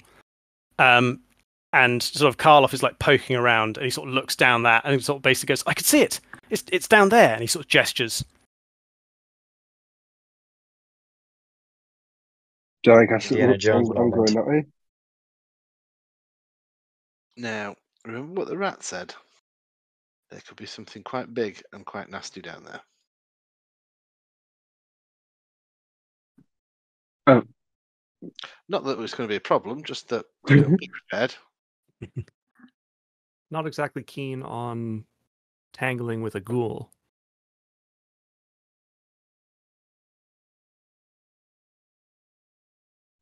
Dirge just Karloff- like, it's the job, and I just like hold my mattock over my shoulder and the lantern in the other hand, and just act as if I'm walking through the graveyard. So Yeah, what? Oh, I lost everything there. oh, sorry. Yeah, so basically, Dirge is being quite blasé about going down. It's a And, big hole, right, in the ground? Yep, it's sort of another. It looks like part of the sewer has collapsed through into something further below. And Karloff is pointing down, going, "I can see the safe. It's just down there." How about I throw the torch down there, and whatever flies up, we shoot it. See, that's smart. Nuala Maybe play a prepares little tune to to do tempt it so. out as we do as well. Yeah, taunt it. So yeah, I'll start to play Okay, something. let's have a. And McCrug, are you tossing a torch down? Are you? I will toss the torch down and get my pistol ready and my hatchet in the other. Cool. So So something hypnotic, I think this time. yeah, okay. Let's have another form check then. 3. Nice. So yeah, you begin playing this sort of hypnotic tune. It echoes strangely, and as McCrug tosses the torch down, it sort of clatters off a couple of bits of stone and comes to rest. And you can see, yeah, the sewer has collapsed down into something below the sewer. And as the torch comes to rest, you can see illuminated in its sort of flickering light, there are blocks of stone making a tunnel down there, but they're much larger than bricks. They're cut semi-regularly and yet somehow irregularly. They're 7-sided and yet tessellate perfectly together. And there's a sort of a strange green tinge to them. It's like whatever cut these wasn't really following the rules of human geometry when they put this thing together. You all realise that this leads down into the necropolis, the great grave city beneath Haramir. Nuala immediately curses, like, fuck. And you can see at the bottom of the pile of the sort of the bricks and everything that's spilled out of the sewer above, you can indeed see this huge cast iron safe sat at a funny angle with the sort of the light of the torch gleaming off the sort of the name of MacGuffin and Son engraved on the front of the safe. Sorry, MacGuffin and Son, that made me laugh. Yeah. No, I was laughing as well. I'll turn Is, to. Sorry, the can't remember who was. Sorry, go on. Sorry, actually, just who was it? Was it you, Dirge? Who was the other vermin tongue? Yeah. Yeah. So I'll just turn to you and just sort of like say, "Smells bad place." Or smells strange place. Smells- That's what they called it, wasn't it? Strange, please. Yeah. Yep. I just like nod and grunt and be like, and then give you the same pat on the back again because that's like the only social cue I know now. It's probably slightly heavy on someone as slight as Piper as well, isn't it? Yeah, and then resume the tune. Yeah, and as the tune echoes, it still seems to pick up strange harmonics as it's echoing through the necropolis, and something from inside the tunnel lets out a very low growl, and you see a sort of a hunchbacked humanoid shape shamble into the light of the torch. Immediately shooting it. Yeah. Yeah, me too. This thing looks up at you. It's this sort of... It would be probably about 7 or 8 feet tall if it wasn't hunched over, wearing tatters of human clothes where they sort of shredded off it, but its frame is much larger than a human. There is something monstrously bat-like about its face now, and its arms are much sort of longer and disproportionate than a human should be, and they're tipped with like wicked talons. It looks up at you and hisses, and you guys unload on it. And let's have an initiative check, and everyone gets the surprise bonus because you were prepared and ready to just fire at this thing. So let's say physique 4s or more, and everyone gets a 2d6 bonus. 3 And successes. the pool, which is what it is, just rolls its flat. I got 1 success. Oh no, 2 successes. A 4 and Nice. a 6. Nice. So on 4, McCrug, you fire first. All right. So make your shoot roll. This thing is at close range, so you get a bonus d6. I already rolled. Yeah, And two This thing is successes. not a minion, so it rolls its checks actively. Wow, I've just rolled 3 6s. So I got 3. What did you get? Sorry. I got 2 successes. You Oops. fire, and it leaps up the sort of the spill of bricks and under your shot. Well, I guess I wouldn't know because I couldn't see whether it hit. Yeah. Are you doing anything else? Put the pistol back and grab my hatchet. Yep, that's fine. Cool. On 3, the ghoul, Nuala, and Piper. Okay. So first of all, Nuala and Piper. So I was kind of primed to shoot. So should I go first? Yep. Yep. So you can roll, and again, you're at close range, so plus d6. And this thing will roll its dodge again. So I have 3. 2 successes. Again, I got 3, so unfortunately, your shot goes wide as it careens up this spill of bricks towards you. I'm going to move back away from like the entrance of the hole.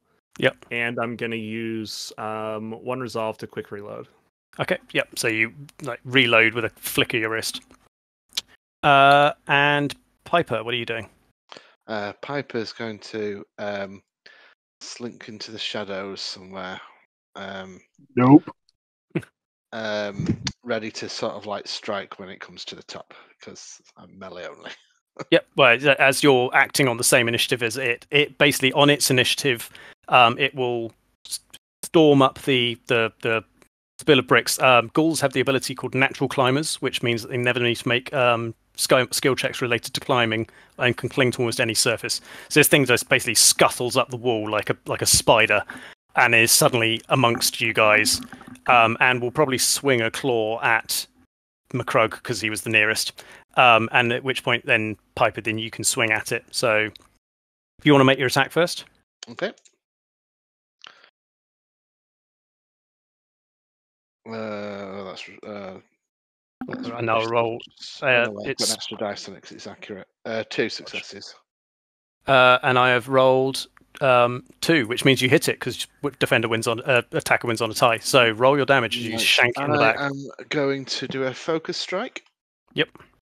So no armor. And I roll 11 damage. Okay, yeah, so you shank this thing in the back, which means you inflict a wound as well. No armor. So it has taken 11 health, and it's now taken a wound. Now, ghouls are not minions, so they have a wound track like players. So it's now down to 3 wounds, or it has 4 slots, and it's got a wound in one of its slots. So a great big spray of blood comes out as you sink your flute into something important. And then my second strike. That's a weirder phrase to utter. My second strike gets 3 hits. So it needs to make a dodge for that. And I've rolled 2, so that's a hit. I will focus strike this one as well. And I'll do 9 damage. So that is no additional wound, but you've inflicted significant damage on it. It lets out a horrible screech as you sink your weapons into it. But it's already in the process of swinging its gigantic claw at McCrug. So, McCrug, do you want to try and dodge, parry, or counterattack? So, dodge uses the reflex skill, parry uses the fight skill, counterattack uses the fight skill, but basically you still take damage if you succeed, but you knock it off balance, which makes it easier to attack in the future.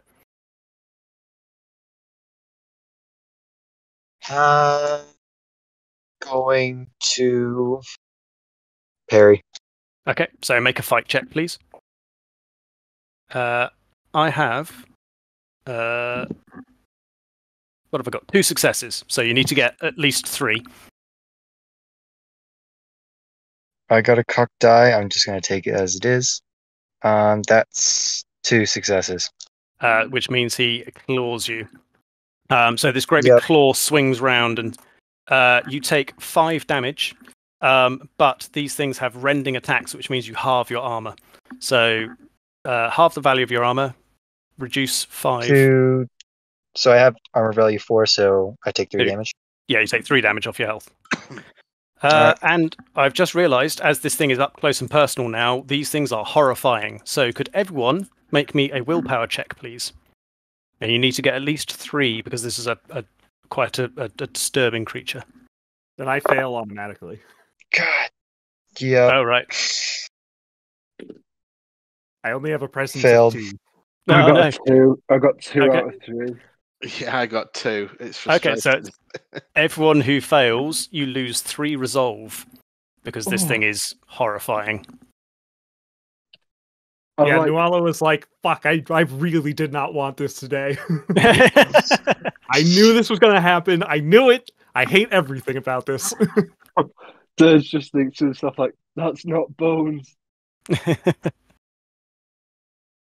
Yes, so the ghoul swings its claws into not McGruff, McCrug, and as it hits you with its claw, it latches its claw around you and then opens its mouth and looks like it's basically intending to bite you with its next attack. Oh.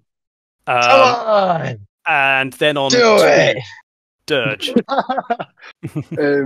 Upon seeing this, I set my lantern down again.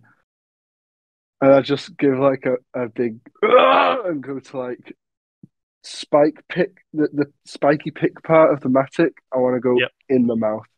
Excellent. Cool. So make a fight check. As long as that doesn't hit No, that's fine. in the head.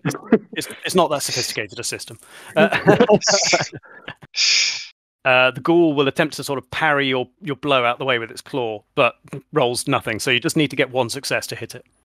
Oh, okay. Well, that's good because I get 6 rolls. Yeah. So surely, I've dropped 1 of them. I'll just use this one.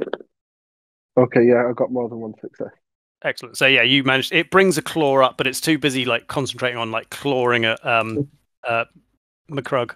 So you sink the matic into it. Can I use Mighty Blow as well? Yes, you can. So spend a resolve. Okay, so I now only have 3. And I do 6 plus 3.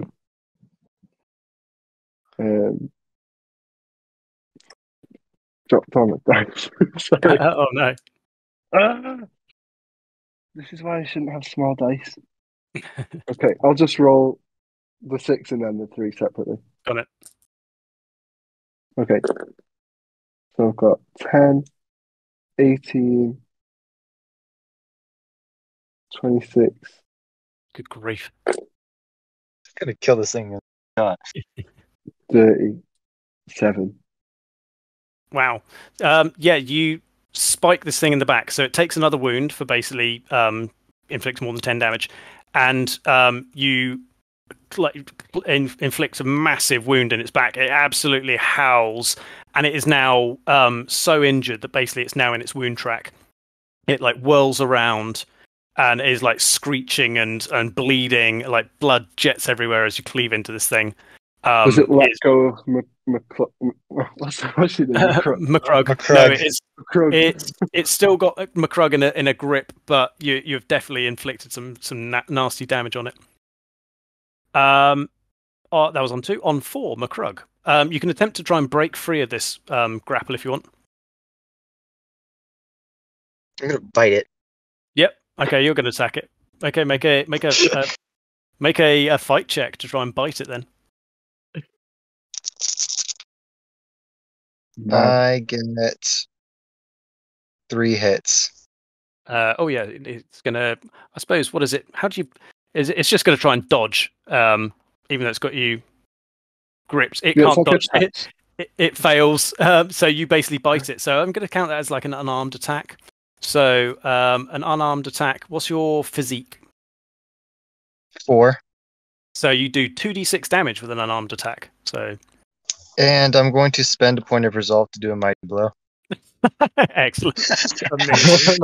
Hell of a chunk. So 4d6 damage. Yeah.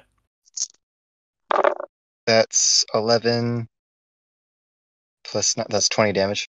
Excellent. So it's now in its wound track. So basically, any hit that inflicts damage does a wound. So you inflict another wound on this thing. It's now bleeding. It looks like it's really on like its last legs now as you sink your teeth into its neck.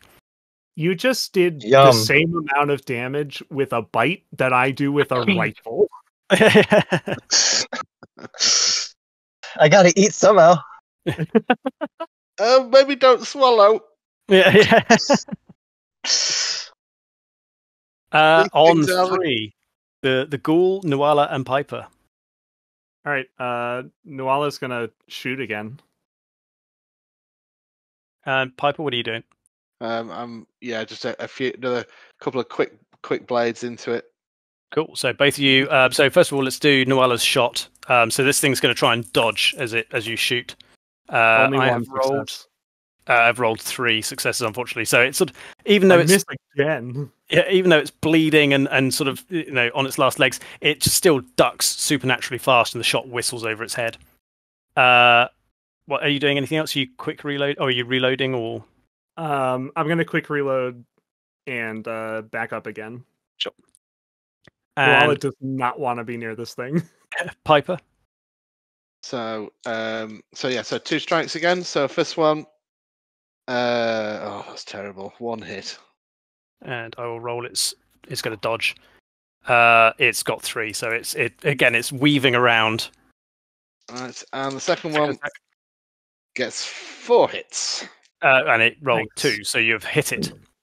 The trouble is, this is the one I will focus strike it again because when they're on the wound track, it's any damage as long as it beats their armor. As long as you inflict enough damage to get through its armor. So if I do focus strike, then I definitely get through its armor, don't I? Yes. It would have been 5, No, so it probably wouldn't have done, would it? that would have glanced off its armor. Yeah. So 5 damage was that. Yeah, 5. Yeah, but that is its final wound. And with that, how do you slay the ghoul? Because I kind of had the first attack with the flute missed, so I was probably trying to sort of bar his mouth so that he didn't sort of bite down on McCrug, and then as he's sort of like almost sort of wrestling the flute out off my hand, I'll just kind of then just sort of like underhand dagger move and just sort of like bring the short sword, which I see more as like a long stiletto or something like that, and just sort of like bring that sort of like up and underneath his jaw and through the top of his skull. Nice. Amazing, yeah. And this creature lets out a death rattle, releases its hold on McCrug, and sort of keels over and slams into the ground, and is dead. And I'll just play a little sort of ditty on the Blow thing. the blood out the back of the flute. It'll have a sort of like a gurgle to it, but like a Looney Tune sort of like. Amazing. So who got hit? McCrook I did. I was the only one who got hit for Just 3 impaled damage. and hooked. So just McCrug got hit. Yeah, just McCrug. All right, Nuala's coming over, and it's going to do a medicine or a medical check. Yep. Oh, Don't I thought touch they me, were woman. like medications. I mean, I have a surgeon's kit, so I've got I genuinely do. I have like bandages and tools and whatnot. Here, take some of this laudanum. It's good for you. Yeah, exactly. All right, so that's 6. McCrug's like, no. I have an experience with doctors and I don't trust them. 3 successes. Yeah, you Why can. are you healing me? You regain. I have self-healing. Well, yeah, you can regain 4 health if you let Nuala tend to your wounds. It will heal you for 4 health, but you can refuse it. Fine, whatever. So you're She already accepting rolled, healing? so whatever. You are you're lucky that I rolled very poorly for the ghoul because they can be incredibly nasty if they actually manage to get hit in on you. But the thing is dead at your feet, and you can see down in the sort of this little bit of the necropolis, this safe sitting there. Karloff will appear from behind whatever he was hiding behind. It's like, is it safe? No, stay back there a minute longer.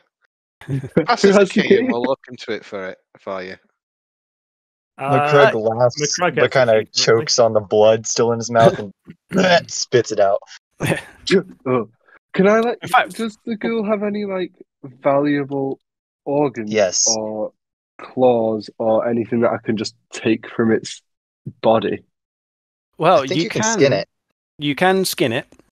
Yeah. The other thing is that in rare cases there is something called pale marrow, which you can sometimes extract from ghouls. I You feel can- like that's something you have to be smart with. Well, yeah, potentially. You could Use definitely your try and surgeon. skin this thing. If there's a surgeon, you could try and extract some pale marrow from it. Hi, I'm a Yeah, you surgeon. could use your surgeon kit. yeah. Oh, yeah. Well, Can if you get me some marrow and can I have a ghoul, please? I mean, yeah, I'll do it. Yeah. Okay. Make me a medicine check, and then who said they were going down to the safe?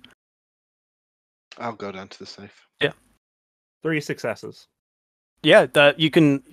It's maybe not something you've done before, but from what you've heard, there's this strange pale tissue occasionally found within ghoul corpses, and as you sort of like slice this thing open, you can see there is this quivering organ inside it, which you sort of hook out and slap in a jar, which you think is probably worth quite a lot.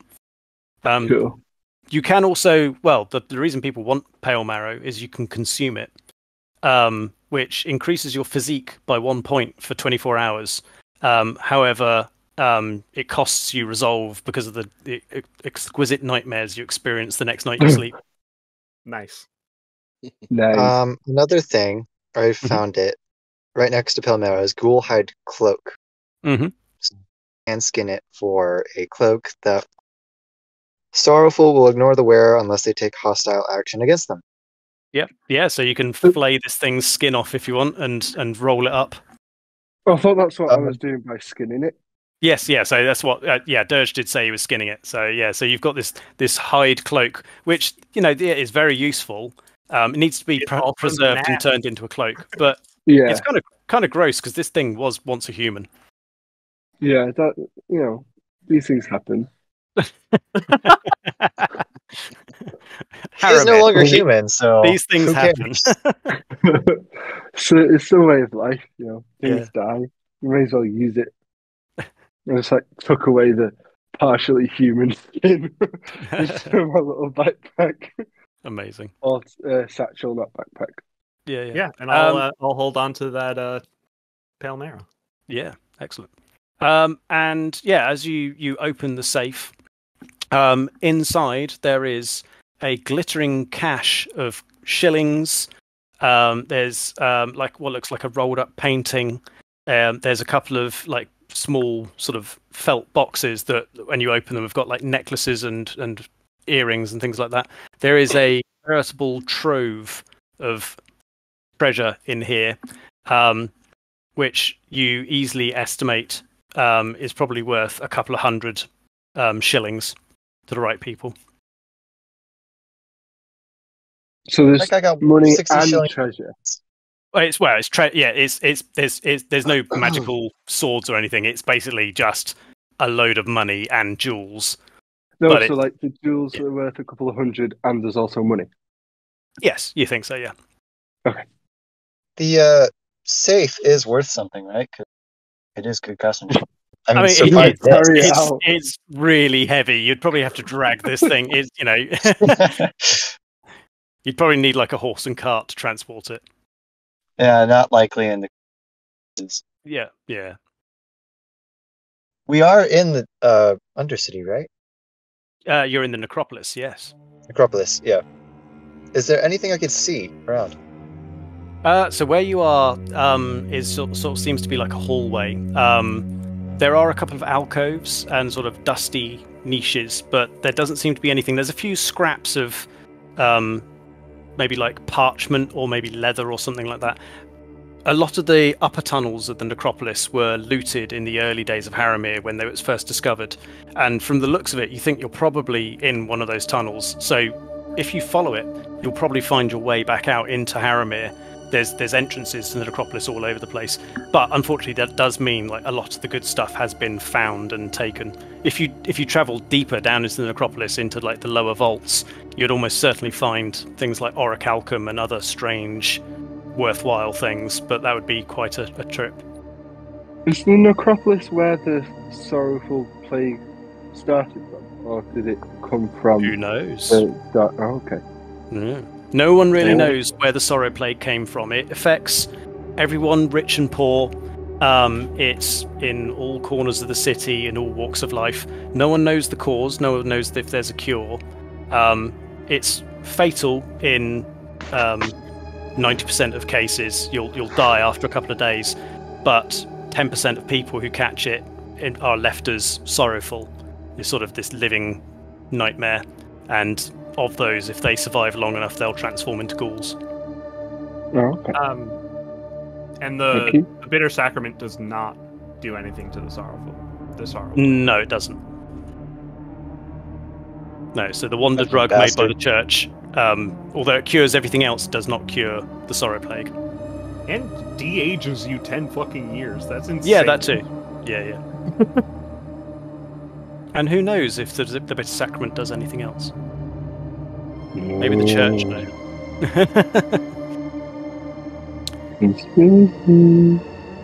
Anyways, but yes, Nuala is not thrilled about trying to go through the necropolis. I mean, we It's could like a easily quiet just whine about having to go through it. if we can take on a big ghoul, we can probably take on a few squishy little human rags. Maybe another day. Well, Karloff will quite happily sort of produce some sacks that he brought for this very purpose, and like help you bag up the treasure. Are we counting it as we bag it? If you want to, yeah, you can. Did he give us 5 bags? Can we split it up now? Hey, well, that sounds like a convenient thing to do. There is a total of 450 shillings worth of assorted coinage and jewellery included in that. So,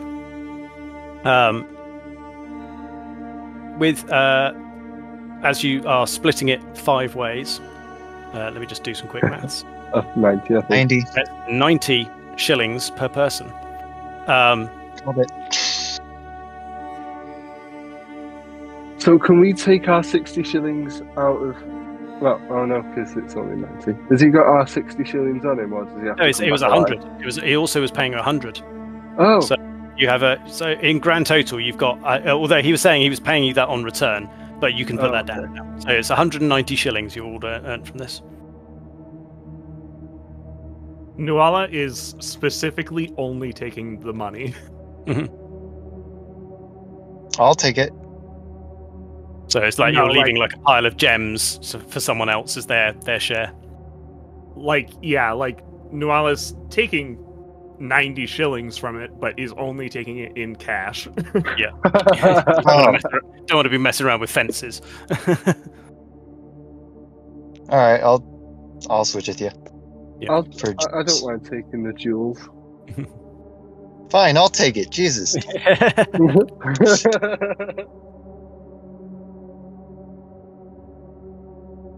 And right. so what's your escape plan? Basically, you think with a little bit of navigation, you could probably find your way through the necropolis and find another entrance somewhere back into the city, or you could go back up into.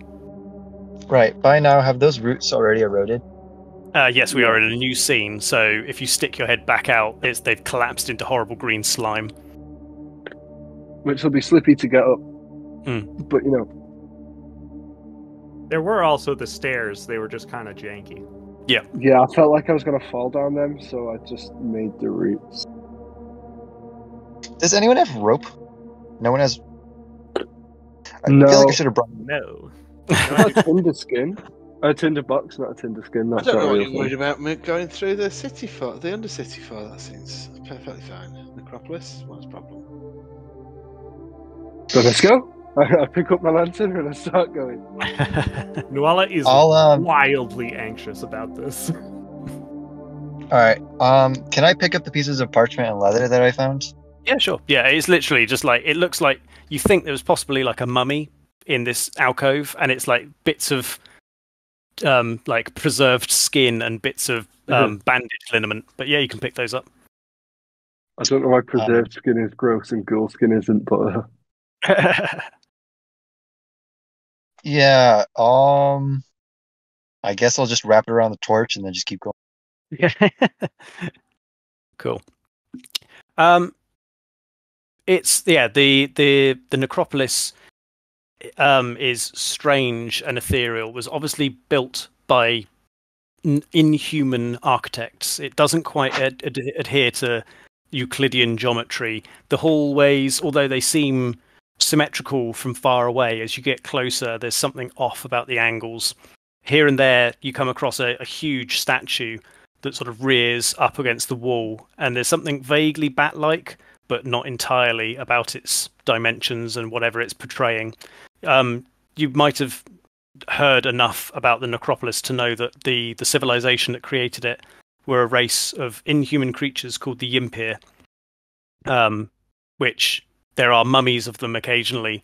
And deeper down, the initial explorers of the necropolis found a gigantic preserved creature, one of the Yimpir, which they dubbed the Undergod, and the church was formed around it, worshipping it. And it is from the Undergod that they mine the bitter sacrament. So, is the Undergod just one Yimpir, or are there literal Yimpirs? There are little ones that they found. I mean, a Yimpir mummy, you might have seen one in like a display cabinet up in the city. It stands about 8 or 9 feet tall, and is wrapped in bandages. Again, there's something disturbingly bat-like about their proportions. But the Undergod, as far as you understand it, is a titanic member of its species, absolutely huge.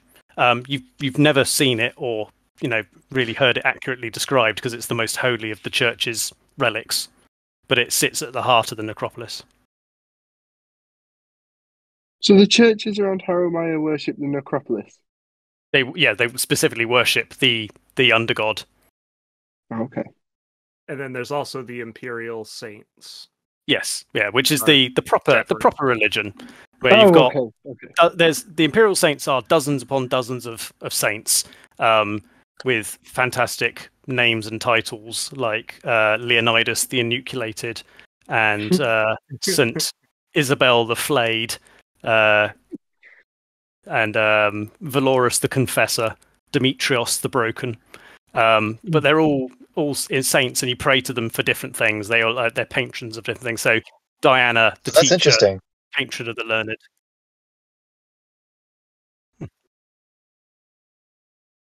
All right. I guess we're going now.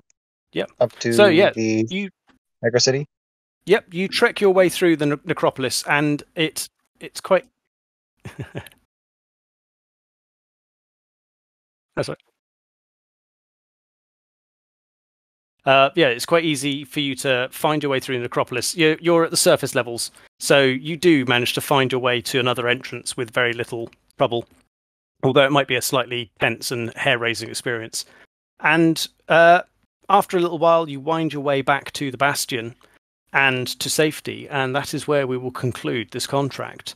But we'll do a little downtime cycle just so you can see how this downtime works. So basically, you are once you return, Karloff pays you your remaining 100 shillings. He will take his cut and thank you, and he will head back off into the bastion. In the downtime system, everyone gets 3 actions. The actions, you can choose to regain all your health if you've lost any health. You can choose to regain all your resolve if you've lost any resolve. You can choose to recover from up to 2 wounds. You can choose to reduce your curse by a degree. You can craft items from raw materials, or you can trade to get some extra money. Well, so trading. Would I have to trade the gems in order to actually get value out of them, or no? That's what it is. They're just basically they're recuperable money. It's just it translates directly into funds. All right. I'd like to try and find someone to make a ghoul cloak and see about this cool ghoulish organ that I've got in a jar. Yeah, sure. So, McCrug, you're going to trade. Was that? No, I'm gonna regain resolve. Okay, cool. And then you've got 2 more actions as well. Wait, what? So you've got 3 actions per downtime. So you can regain your resolve. That's 1 action. You have 2 more to choose from. So for trading, do I buy items or sorry? Is that not trade is literally it just gives you extra money. Trade gives you 40 shillings. It's assumed that you go out and maybe you gamble, or maybe you buy and sell, or maybe you go out and just do some small jobs. But at the end of the downtime period, you step away with 40 extra shillings. Well, I guess I really have nothing else to do. I'll recover my health back to 32 and earn some money. Yep. So you convalesce, you reflect, and you trade. What does Nuala do? Nuala is going to reflect. Recovering a resolve. Yeah.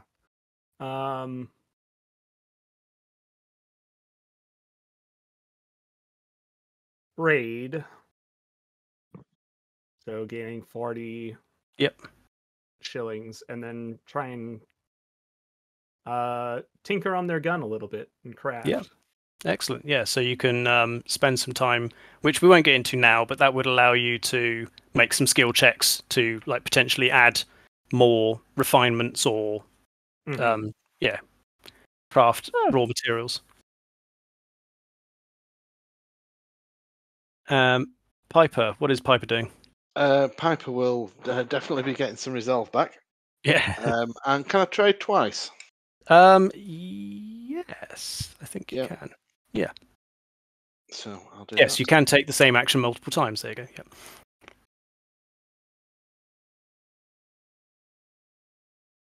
And Dirge. What is Dirge?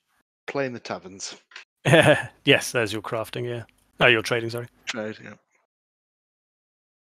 And I think I'd like to reflect. Yep. Trade. Yep. And you said crafting raw materials. That's not the ghoul skin thing, is it? Oh no, that's a perfectly applicable thing. So you've got this raw material is you've skinned a ghoul. So yeah, you could use that craft slot to basically. Normally there are dice checks involved, but as we're doing a sort of an overview of it, you could easily get someone to basically turn your ghoul skin into a ghoul skin cloak for you. Yeah, I'd like to pay someone to do that, and then also like in the trading bit, can I see about selling this ghoul organ? Yeah, I mean, I think Nuala ended up with the pale marrow, but if you want to try and flog it, you can. Oh, I thought you got the marrow. I got the organ from it. Well, Same I thought thing. They were two yeah. separate things. Oh, okay. No, the marrow is the organ. Yeah. Never mind. Then just the ghoul skin. Cool. Yeah. Excellent.